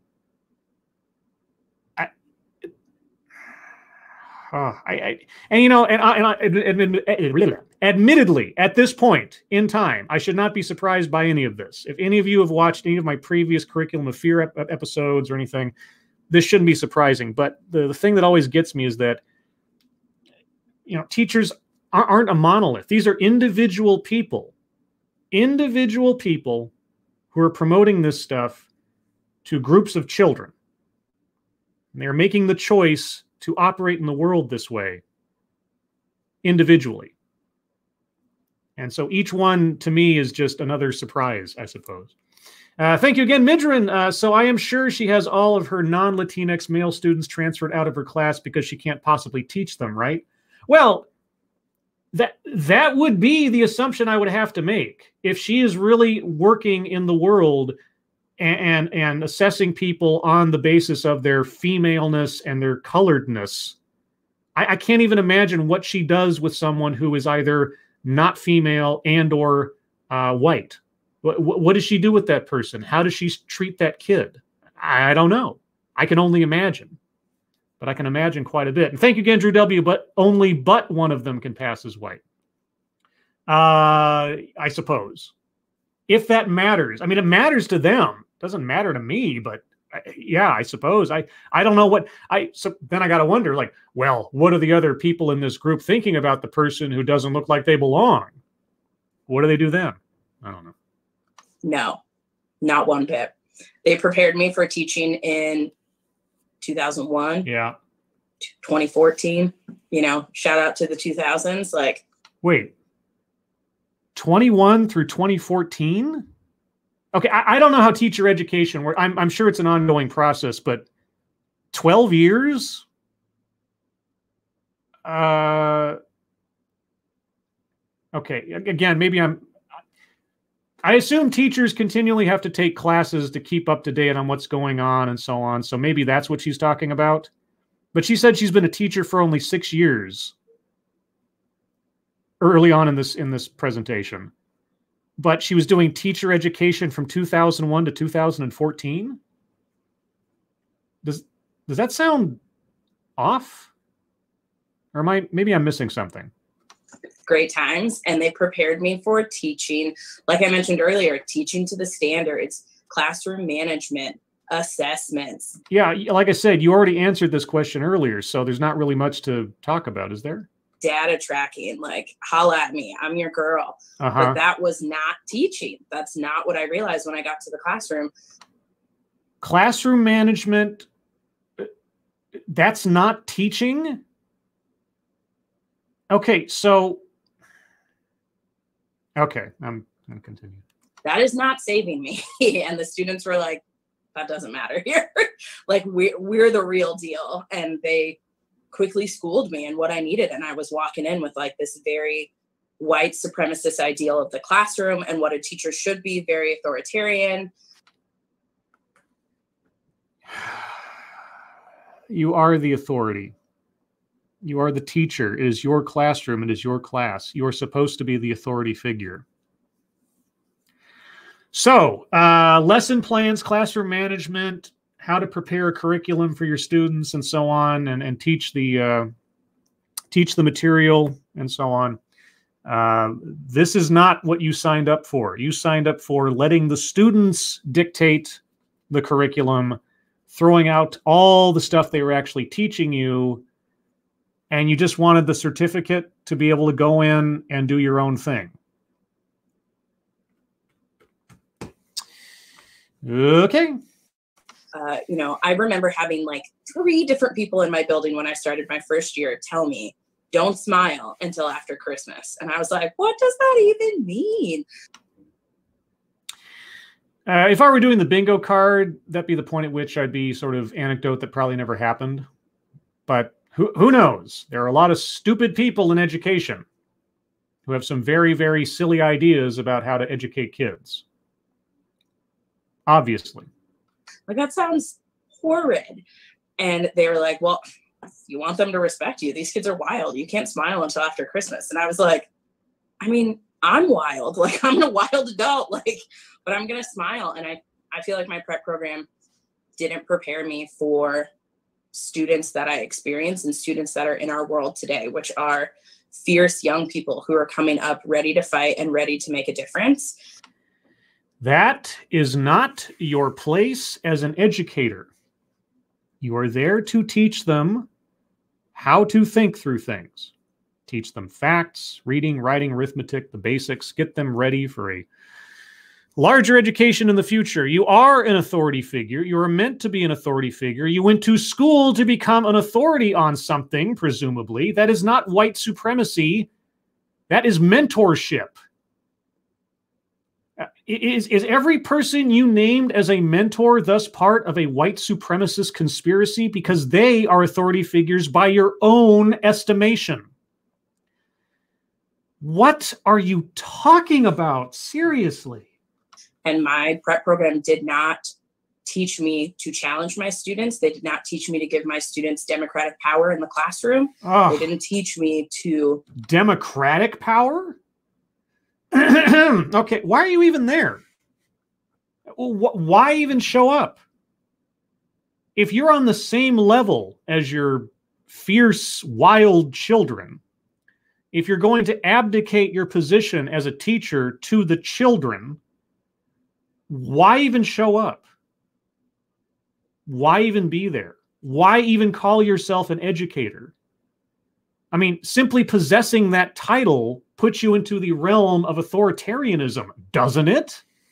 And that's bad, isn't it? Be a partner with my students in their learning journey. They taught me that I'm up here and they're down here, and that's the way it needs to stay until the standards are met. So I learned all that. Honestly, I'm not going to say on my own, like I'm amazing. I just woke up and I was like, oh my God, this is the way it should be done. No, I can believe that you had some help along the way enforcing and galvanizing these thoughts as the right way to treat children as peers, as mental and social peers, your students, who you are there to teach and be a role model and be an authority figure and teach them structure and reasoning and so on. Oh, but that's all white supremacist thinking. Thank you, Chicago Mike. You're a teacher. It's not a democracy in the classroom. If she's teaching about how democracy works and has a lesson for that, fine. But after that's over with, it's her classroom. She's the teacher. She's in charge. She sets the agenda. She organizes classroom management in order to help kids learn, not to help them believe.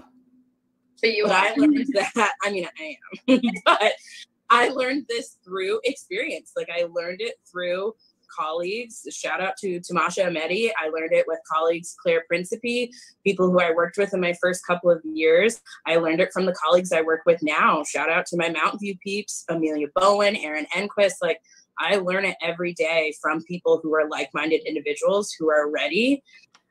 Do you ever entertain any notions from people who aren't automatically like-minded? Do you ever challenge yourself with perspectives or ideas that don't immediately align with what you think the world is? Just to make sure you're on an even keel with other perspectives? Or do you just exist in an echo chamber, constantly reinforcing your notions about how you should treat other people and assess them, and how you should assess education. I'm just curious. To bring our students together with us in this journey. So I did not feel prepared at all. If I'm looking at some data, yes. Your journey is not your students' business. Okay? Your students are not there to be an extension of your personal journey of self-discovery. That's not how this is supposed to work. You are a teacher. You are not a guru. But that seems to be a lost distinction. I don't know. This is really disturbing. If I'm looking at a student, no. Sorry, I want to back up a couple seconds there because I kind of missed that last part. Let me, let's see. Okay. Data, yes. If I'm looking at a student, no. Oh, sorry, I didn't go back far enough. Okay, let me. People who I worked with in my first couple of years, I learned it from the colleagues I work with now. Shout out to my Mountain View peeps, Amelia Bowen, Aaron Enquist. Like, I learn it every day from people who are like-minded individuals who are ready to bring our students together with us in this journey. So I did not feel prepared at all. If I'm looking at some data, yes. If I'm looking at a student, no. That's because people are not numbers, and education can only tell you so much until you have to make it applicable to the real world. That is not mysterious. That is not uncommon. That is the norm. You can get all the book learning in the world as to, I don't know, how to perform a surgery. You can read about it. You can practice on a cadaver. And then there's having to do it in a hospital under emergency circumstances and the stress and the noise and everything else. What did you expect the teacher education process was going to do? Completely and totally fulfill you with all the possible knowledge and contingencies that could occur? What I can't even imagine what our speaker's expectation is of reality, let alone individual teachers. It just sounds very bizarre. Yeah, I kind of want to just like tag on to this question just because, you know, I'm a teacher in 2022. 2022? You're in the future? Or 2 is in 2TOO? I know. And what does being a teacher in 2020 have to do with anything? Does 2 + 2 equal something else in 2020? Well, given what I'm seeing on Twitter these days, supposedly that might be the case. So this really makes me think about something. I think it was Gloria Lutz in Billings. I went to one of her talks over here in White Center. Must have been like 2 years ago. And she talked about how so often older educators or folks from older generation, to begin with, anybody who's older, they so often say things like, well, you have it so good right now, or you have, we've made so much progress. Well, it depends, I guess, on what you mean by progress. I mean, there was a time where racial segregation in the classroom as part of policy was a bad thing. At least as far as I recall. Oh, but now, you know, it's a good thing. So if you're going to say we've made progress in education, I might disagree with you. Or are you about to say that we haven't made any progress? I'm not sure. And the thing about that comment, and this is what Gloria Lutz Billings says, is that what we fail to realize is that in 2001, kids who were like 9, 10, 11-year-olds, and even those who were just born in 2001, their first experience with the world was 9/11. Okay. So they came into a world that was already seeing violence from the get-go. Yeah, because prior to 9/11, there was no violence in the world, I guess. And then we had the financial crisis. Yes. We had the Black Lives Matter movement, where we were starting to see, and we also had technology start to come to the forefront, where we were seeing Black death being broadcasted all over Facebook.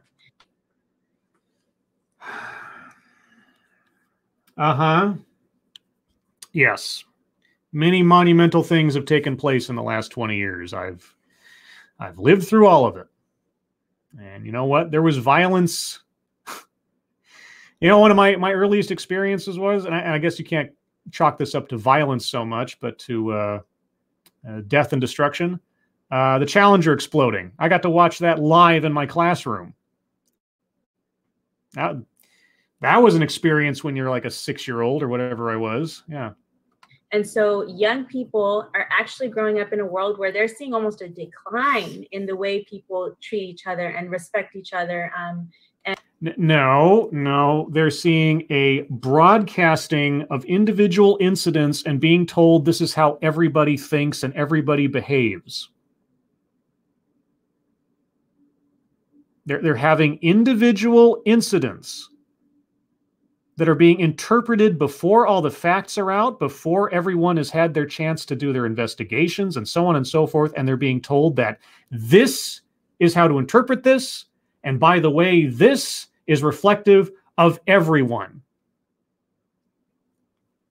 Making assessments of people on the basis of what they look like, making grand assumptions about how the world works based on individual incidents. And you, from what it sounds like, are helping to embolden that notion. Just right now, this is how the world works. 9/11, totally a normal, everyday thing. The financial crisis, well, that is a cyclical thing. If you look at history, it's not unique to our era. And everything else, yeah.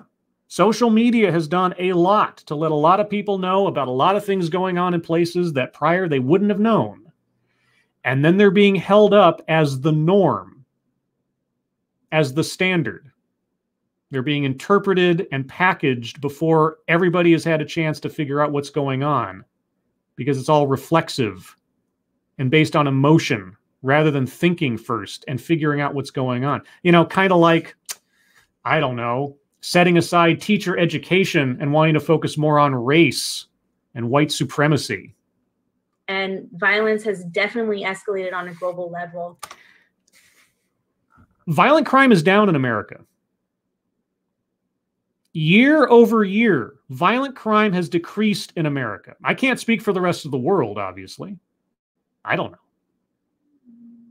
But no, you are saying it is, so it must be true, I guess, because you've taken these individual examples and individual incidents and said this is the norm.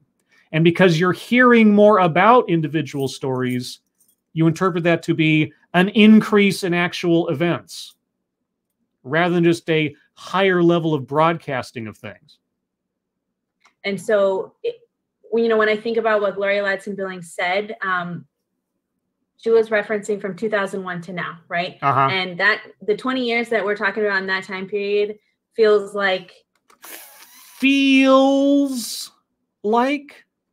it happened so quickly.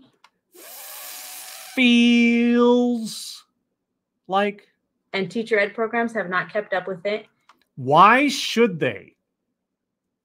How does the art of educating people have to change because of what's going on in society? I'm not talking about the content. I'm talking about the method. Why does the method that has been practiced and refined and redefined over the centuries, from frickin' Socrates till now, why does the method, the core method, have to alter because of catastrophic world events? Why? And basically nobody has kept up with it, right? Except nobody has? Well, how are you sitting here? Oh, wait, you have a better idea? Oh, you know better because of 9/11 how to teach kids today? What? For people who are in the movement work. Right. Got it. No one knows how to do teaching except those who are in the movement work. Anyone outside of the movement work is using old, antiquated, irrelevant methods to teach children. The correct way to teach children are those specifically involved in an ideological movement. Is that what I am to understand? Because that's what it sounds like you're saying. So anyways, it just makes me think that really no teacher ed program has adequately prepared educators to be teachers in this time period. But, you know. No. Let's correct ourselves. No teacher's education program has pushed the ideological agenda that you desire. It sounds like they are teaching the basics, the neutral basics of how to run a classroom, how to teach, how to set a lesson plan, the methodology. You want the ideology. You don't care about the method, you care about the outcome, a specific outcome, your personally preferred outcome. That's not education. That's indoctrination. Thank you again, Midran. It has to alter, obviously, because people should never be uncomfortable or deal with adversity, since that hurts these precious fifis. Or, and, you know, forgive me for saying so, maybe we continue teaching in an effective way, even if terrible things are happening. Maybe there are some core values to how education should operate that should not be altered because of terrorism or because of crisis. Maybe world events shouldn't scare us into radically changing how we see the world or operating on emotion rather than logic and reason in education, of all things. Maybe I'm just being radical. Okay, guys, we're coming up on the second hour. I'm kind of inclined to continue. So I'm going to. Again, for those of you listening at home, those of you live with me, if this is getting boring too much, it'll be here if you want to continue it later. I'm still curious to see where this is going to go. So I'm going to go on for, I don't know, maybe just another half an hour. So we'll see. We'll see. It's one of those things where I never know what they're going to say next, and I can't help but be curious. I will also say shout out to Western because ESJ and Vettel and, you know, Kristen and everybody. But anyways. Okay, whose webinar is this? No, I'm just kidding. Yeah. This is paid for by Western. I'm just kidding. It's literally not. It literally is not. Okay. And to the person so much money for her name is Gloria Ladson Billings. Yeah, Gloria Ladson Billings. And this person sounds like someone who, yeah, I'm sure she belongs amongst your cohort. So this kind of leads me into my next question, right? Yeah. I guess it does. What is the next question? And please don't tell me it is simply a restatement of something you've already covered and or asked, because the last one kind of was. Young kids who were, let's say, 4 or 5 years old, they were moving into 2001. What? 9/11. Oh, sorry, I'm going to back up. I cut her off right before she started there, and I'm very curious to know why we're going back to 9/11 again. Or let's say 4 or 5. No, sorry, no, okay. It's hard for me to estimate how much time I need here. Her name's Gloria Ladson Billings. Okay. Yeah, Gloria Ladson Billings. So this kind of leads me into my next question, right? Young kids who were, let's say, 4 or 5 years old, they were moving into 2001, 9/11. Okay. Going through major experiences Uh-huh. of violence and seeing death on TV. Yeah. Right now, elementary school kids are seeing those same things. They're also seeing racism. They're seeing anti-Black violence. They're seeing anti-Muslim racism. They're seeing so many things that are really hard to process, even as adults. Are they seeing them because you know they're seeing them, or are they seeing them because you assume they're seeing them? You don't have any thought that maybe parents of 4 to 5-year-olds are policing what their children are exposed to? Or are you exposing these kids to those things?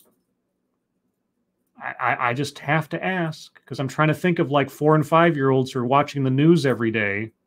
And I get it. You know, I've seen like 2 or 3-year-olds running around with mom's smartphone watching cartoons on Netflix. So I don't have any illusions that young kids today can't get into material that maybe they shouldn't. Just like kids of yesteryear would do the same thing, just without the electronic devices and things. All the same, 4 and 5-year-olds, do you really think they're doing nothing but watching police shootings all the time? So my question to you all is, can young kids handle these conversations? Can they? This is an instance where I would say, should they? Is it an inevitability you as the teacher are going to approach your students with this material?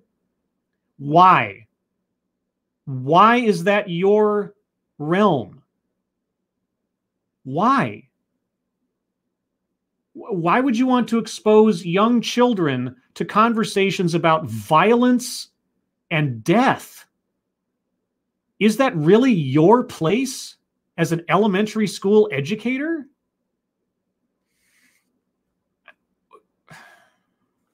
This is so disturbing. I mean, hands down. Hell yeah, they can. Like, and you're laughing about this. Talking to children about racial violence and death, and you're laughing about this. They really can. And there's research out there, tons of research out there that talks about as young as, now I can't quote any of the research. Like, I know it's out there, but I'm gonna quote it all wrong. But like, you know it's out there, you're gonna quote it all wrong. Okay, well then I guess that's good enough for government work or something. Like super, super young babies, I'm talking like young kids, what? Do recognize race and ethnicities, and they realize that stuff. Pattern recognition, sure. How do you think they assess those things as babies, other than simply a visual difference? Is it a visual difference, or is it a value assessment in babies, do you think?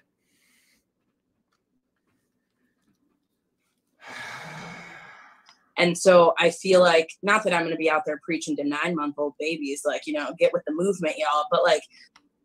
That is exactly what you are. 9 months old, 3 or 4 years old. What effectively is the difference, might I ask? Jeez. And yet you bring up, that's the example you bring up. Well, I'm not going to be preaching to 9-month-olds. Oh, well, why not? I mean, they can already recognize race, right? So they're already ready to get into the movement.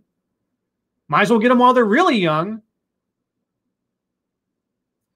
Thank you, Lady Gopher, for the bowing Dog Cat Fox. Very respectful. Thank you, Dog Cat Fox. And thank you, Lady Gopher. We know that that stuff is happening and they are taking it in. And so I feel like it's really important for us. It's really important for you to interpret that on your assumptions of what it should be in their minds and tell them how they are to assess those things. As teachers, not as parents, as teachers. Down to that pre-K level and elementary school, to have these types of conversations with these kiddos, because it's in the world around them. And no matter how hard we try and shelter them or hide them from it, it's still out there. Are you trying to shelter them from it? It doesn't sound like you're trying to shelter them from anything. It sounds like you're trying to introduce them to it. It sounds like you are wanting to talk to them about these things, that you are wanting to frame their perspective on these things through your own ideological lens. Because you were laughing quite enthusiastically about having these conversations with these kids just a moment ago. So Are you doing anything to focus on education and filter out the evils of the world? Or are you wanting to expose these kids to the evils of the world and tell them how to think about them? I'm getting some mixed messages here. And when we do that, and when we shelter them from those things, it's a harsher reality when they get to the point where they are able to understand or mature enough to understand. Then why expose it to them before they're ready for it? And why is it your place to do so? I mean, do they understand it at 9 months, or do they understand it when they're mature enough to handle it? Which is it? And all that aside, why is it your job to manage that stuff? You are not the parent. You are not the guru. You are the educator. You're not the life coach. You're not the priest. Thank you, Chicago Mike. At what point does your job as a teacher end and let their parents' job begin? It begins, yeah. Yeah. Where is the line? Why are we not talking about parents here? At no point in this, and I'm happy to be corrected by anybody who's been listening to this in more focus than I have bit by bit. At no point has any of these speakers mentioned parents, as mentioned home life. I mean, the closest we got maybe was our speaker here talking about abuse and or homelessness of her students, which, I mean, it's an extension of their home life, obviously. But other than that, have they ever mentioned the role of parents in this dynamic? It seems as though they are islands unto themselves and the students are the castaways. And so I feel like there definitely is a way to go about it. I'm not saying you're going to lay this on, 7 and 8 year olds the same way you might have this conversation in a high school 11th grade classroom. Should you have it at all? I'm still asking should. Our leader here asked, can you? I'm asking, should you? But they can have these conversations, and they want to have these conversations. They do? They do, really? They want to? You're not trying to convince anybody, are you? Notice in the classroom is they feel so empowered when you talk to them, like the tiny humans they are. Like,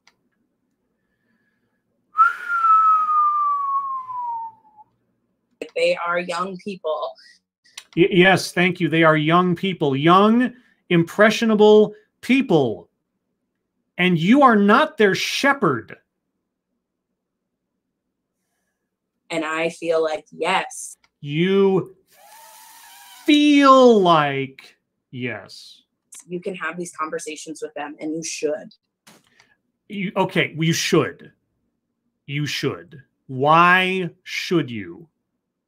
I hope you get to that part. I have a feeling you're going to end it there, but at least you mentioned the word. This is like my favorite argument against ethnic studies, to be honest. What? Because it's like so, like, it's even not rooted in like scholarly research that is upheld, like white scholarly research that's upheld by our society, if you think about it. Because I'm thinking about a lot of things right now, but mostly I'm trying to think about how to understand what you're saying. I'm back up a little bit because I cut her off.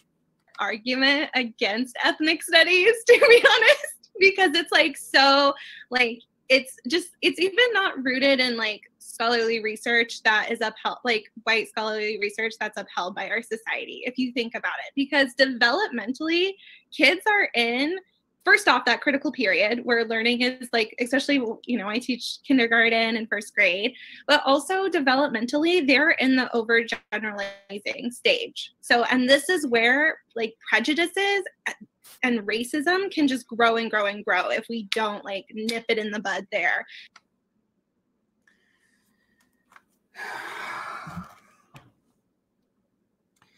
So your kindergarten and first graders are just proto-racists unless you step in to teach them how it is from someone who cheers on affinity groups.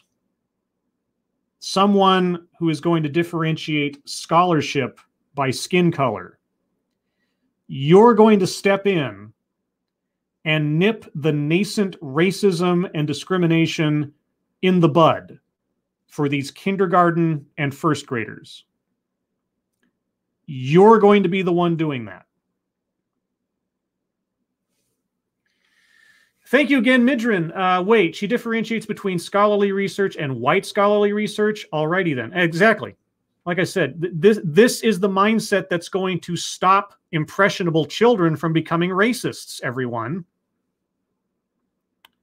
Because kids developmentally overgeneralize the world, you know? And so if we don't counteract those overgeneralizations with the truth and the facts. The truth and the facts. Tell me the truth of scholarship as divided by skin color. I would love to know what that means. It's just going to fester and fester and fester. And I'm talking about for our white students. I always tell my white parents, I'm like, yeah, they need this too, because my job is to make them a great white ally.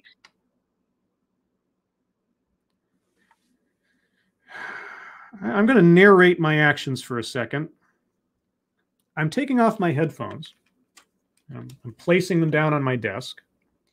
I'm slowly standing up from my desk and walking away because I need a second.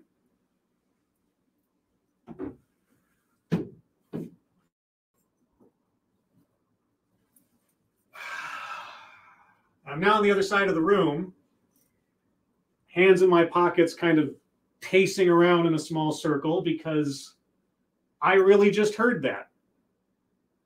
You know, I'd been generalizing to this point about what teachers, maybe these teachers specifically, see their roles in education as. And fortunately or unfortunately, our speaker here has just made it very plain. She has made it very plain.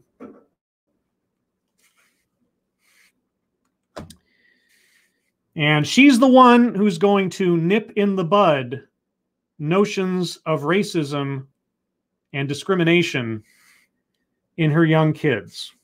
She is telling her white parents that her job is to make white allies.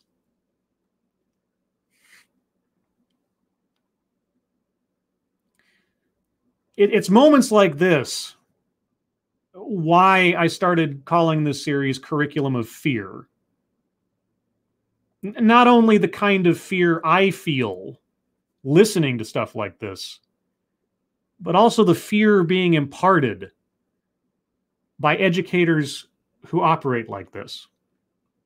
And then also for our students of color, like you heard in definitely in my story and then in probably other stories too, you know, internalized racism, internalized overgeneralizations, internalized prejudice, internalized discrimination. Yeah. Overgeneralization. White kids need to be taught to be allies. Internalized discrimination. White kids need to be treated differently than other kids. Affinity groups. You know, that kind of stuff. And so I always love that argument because I'm like, like even scientifically, like just like not even related to like race, like this is the stage where we need to correct those overgeneralizations that can just create so much harm for them and others. Yes. In order to correct the overgeneralizations that these kids might adopt at kindergarten through first grade, second grade, we need to impart on them a perspective of racial evaluation of themselves, of others, in order to avoid internalized racism or discrimination or generalization, so they know the correct way to think and can become appropriate allies based on their skin color.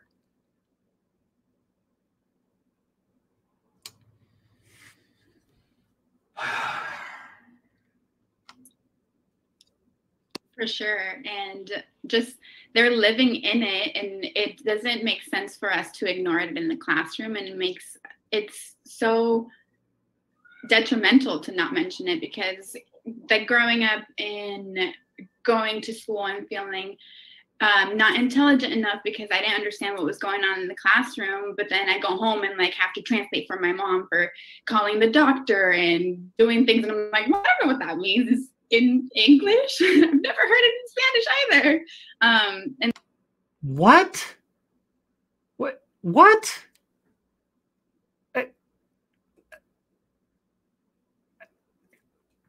Okay, the phrase non sequitur comes to mind just then, but okay. And so making sure that that we are teaching them with the reality of things, and then preparing them to live in this society where... This society which you have already interpreted as inherently white supremacist and racist. Prepare them for the reality that you say is true. Okay. They just need to know the truth in order to change it as well. I remember I was really nervous last year at the end of I had a very good mentor, Mr. Cueto in Bellingham. And what was he of the appropriate skin color? I don't know why I'm asking that question, since it seems to be the running theme of this deal.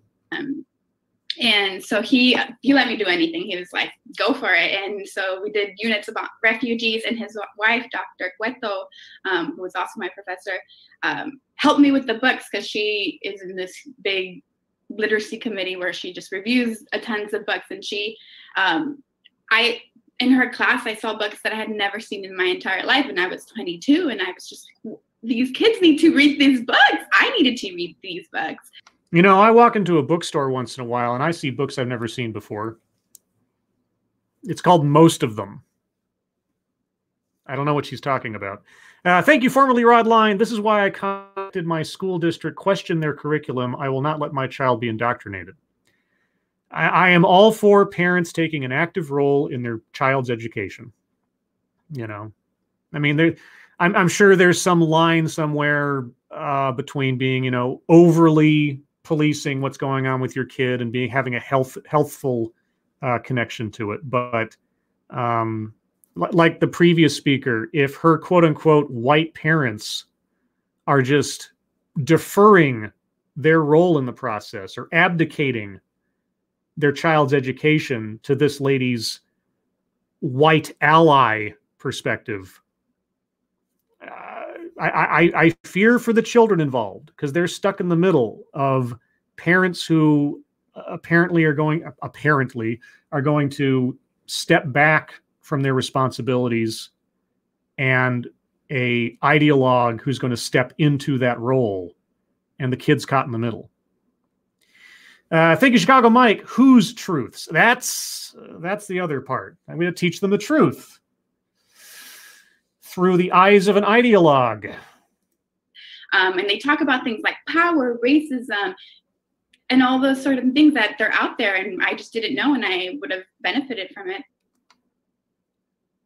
You found books that talked about power and racism you didn't know existed,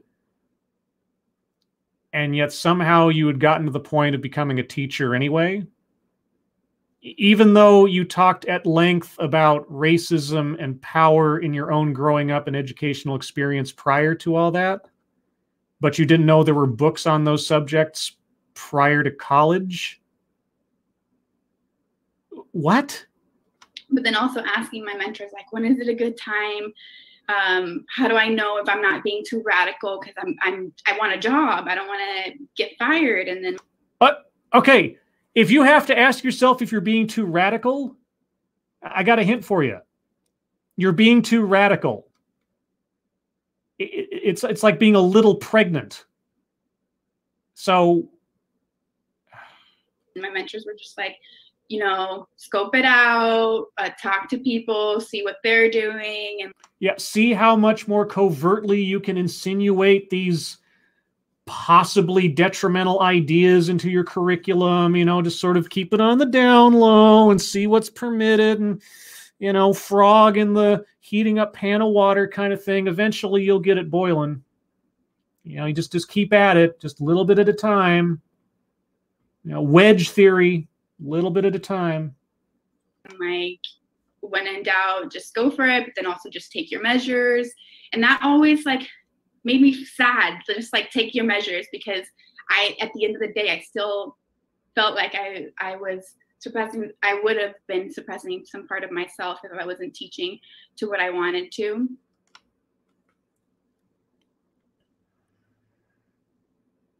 Teaching what you wanted to.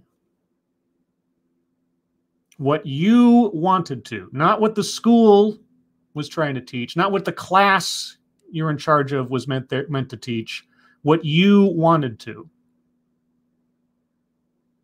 Okay, if you're in first or K through second grade or whatever, reading, writing, arithmetic, the basics, that is what you teach. What you want to teach beyond the basics is not your choice. If you want to go into far more nuanced subject matter, then become a college professor on something. And then at least then the students can elect to take your class or not. But K through second grade, what you want to teach. Just because I wanted a job. Yeah. And then I remember the first topic that came up, I was reading a book about communities, and it talked about police and how help the community. And then it just felt so wrong to just read the book and then go off and not say anything. So because police don't help communities? Where are you going with this? And then I stopped and paused, and I was like, okay, yeah, this is what their job's meant to be, but they don't always do that, especially in our communities, people of color, because Zenobia and I teach in a very diverse community where you need to teach the kids not to trust police. Is that what you want to teach? Majority of the school is Latinx. The whole school is on free and reduced lunch. So they Latinx. All right. Know these things. They've seen encounters with police and have felt the same fear that we probably have felt growing up, and things, not knowing it. So it's better to tell them. It's better to galvanize fear in them about police. Okay. And they're aware of it. And I remember texting Zenobia right after. I'm like, I just talked about police brutality. Do you think that's okay? I'm going to stop there, guys. I'm going to stop on that notion. I just taught about police brutality. Do you think that's okay? With a big smile and laugh. 2, I assume K through second grade students. I'm going to pause on that frame right there. Because of all the things we've listened to so far, I think that little bit right there kind of encompasses the totality of what I'm afraid of here, as she's wearing a shirt that says unafraid. Laughing in nervous joy and excitement over exposing small children to ideas far afield of anything that they really need to be paying attention to as small children. Not because they need to, but because these ideologues want to. So I'll give the last several minutes before we get to the bottom of the hour for you guys. If you have anything you'd like to add or say, put in the chat now. If you'd like to see more of this, the link to the original is in the description below. Again, I started my portion of this at about 8 minutes into the original recording because they were doing a bunch of pre-setup and everything. So everything from that point onward is effectively what we've watched. And so add on 8 minutes to 45 minutes. So that'd be 53 minutes. So about 53 minutes into the original recording is about where we are, if you'd like to listen further on from where we've already been. So there's your timestamp. Ryan Rollins, Scribe Light, the stream was rigged from the start and my brain curses you. It hurts. You know, in my mind, some things just need to be listened to, even if it is difficult, because I want to know. I want to know. And you have 4 different educators here. Now, admittedly, from one part of the world currently, or they're all teaching in one part of the world, but they're all from very different backgrounds and different areas of education and different schools, but they all arrived at the same spot. Very disturbing. Renovation, Scribe Light, this will be fine in the end. All the white kids will be given a yellow star for participation and a trip to a train of color to a special camp made just for them. I've seen this one before.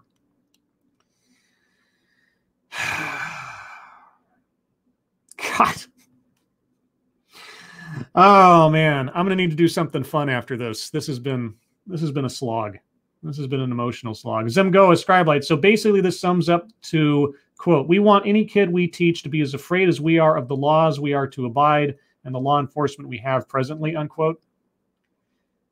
It's teaching their dogma. It's imparting their belief system onto impressionable kids in completely dismissing the role of parents. And in fact, trying to bring the parents in to nod and agree with what they're doing. You know, talking to my white parents, letting them know my job is to teach white kids to be good white allies. That's their role. So, Chicago Mite, Scribe, right now I'm sober and I wish I wasn't. Well, I've been sober this whole time, just for your reference. It was a bit too early in the morning for a pepper jack. And so I came into this dry, as it were. Mike R., I'm really enjoying this live stream. Please go 15 minutes more, Scribe Light. No, Mike, I'm sorry. I've reached my limit. 2.5 hours is more than enough for me. And honestly, I think probably more than enough for the stream. Again, if you'd like to listen to more for yourself, and I'm more than curious to find out if anybody does, and here's anything else of interest, be sure to leave it in the comments, just for my own curiosity's sake. Thank you, formerly Rod Line. If anyone wants to know where this kind of curriculum comes from, look up Castle Company and SEL Learning System. So CASEL Company and SEL Learning System. Never heard of it, but I'll take a look when I get a chance. L Wolf, Scribe Light, they made my head hurt. Yeah, well, they made my head hurt. They made my heart hurt. And, you know, ultimately, I'm more like, my concern is more for what's going to happen to the kids involved in this equation. What are they being taught? What are they being led to believe? What are their parents taking a step back and allowing to occur? Ebony Williams, this is concerning to say the least. Yeah, at the very, very high level, I'd say that. J. Willie series, or J. Weil series, sorry. That is not their role. The role of the education system is that my kids can get a job and have their own families so that my own people keep existing. I mean, as if you mean by your own people, your family line or whatever, but no, it's not. What these educators have been describing is not their job. It's their passion. It's their ideology. They want to teach what they want to teach, not what these kids need to be taught. The basics. How to think, not what to think. And that's the line they're crossing. That's the line they are enthusiastic to cross. Thank you, Mike R., so much for the Dog Cat Fox. Good job. Well, thank you. I appreciate it. Zeogode, Scribe Light, the 40K universe is a better place to live and compared to the world that these teachers are trying to create, and that's saying something. I know very little. I only know a very peripheral amount about 40K from college, but yeah, in the grim, dark future of the universe, there is only war, or something like that. Zemgo, Scribe Light, I feel bad for any kid that doesn't believe what their teacher is telling them in this situation, but either they have to keep their head low and make non-committal nods or leave. Yeah, anything else shows their white fragility, I guess. Mike Savage, that is why so many teachers were scared that parents were seeing what the kids were being taught via Zoom teaching. Was there something on that? Maybe I missed that. Was there some story or something about teachers trying to keep their meetings private? I mean, and let me just say something. I am so grateful, and I don't mean this facetiously. I am so grateful that this is public broadcast here, that this was put onto the YouTube channel for the Washington Education Association. I'm glad this is here. I am glad this is not off in a secret cabal somewhere, even though I'm sure things like this happen beyond the purview of the public. I'm glad this is here. I'm glad to know that this is what some teachers are talking about, what some teachers are pushing forward. And that, unfortunately, by their own testimony, that where they're coming from on this, they are not alone in pushing, that they got this from their own mentors, that there's a whole network out there of teachers who think along these lines. I am glad to know it. Doesn't make me happy. Doesn't brighten my day. But I'd rather know than not. So if there's any benefit, maybe that's it. But guys, everyone, thank you so much for sticking it out with me, those of you that have for the last couple hours. I really do appreciate it. If you'd like to hear more from me or the Ranting Monkey or Satsu 2 Cents, you can find all three of us tomorrow night, Monday night, on Satsu 2 Cents' channel at 6 p.m. Pacific, 9 p.m. Eastern for The Lords of the Night, where we will talk about the news of the day, news stories that you submit, what we've been up to on the internet, and then your questions and comments. Again, everyone, thank you for coming out with me for this one. Thank you so much for your attendance, your participation, and thank you so much for your generosity. You guys have been ridiculously generous today. I will be paying that forward, as they say, very shortly here. Either way, guys, I hope you have a good rest of your Sunday. If you're lucky enough to have tomorrow off for the holiday, have a good holiday. If you're not, have a good Monday otherwise. Please, I hope you're all safe and well. If you're not well, please get well soon, and I'll see you on the next one. Take care. Bye-bye.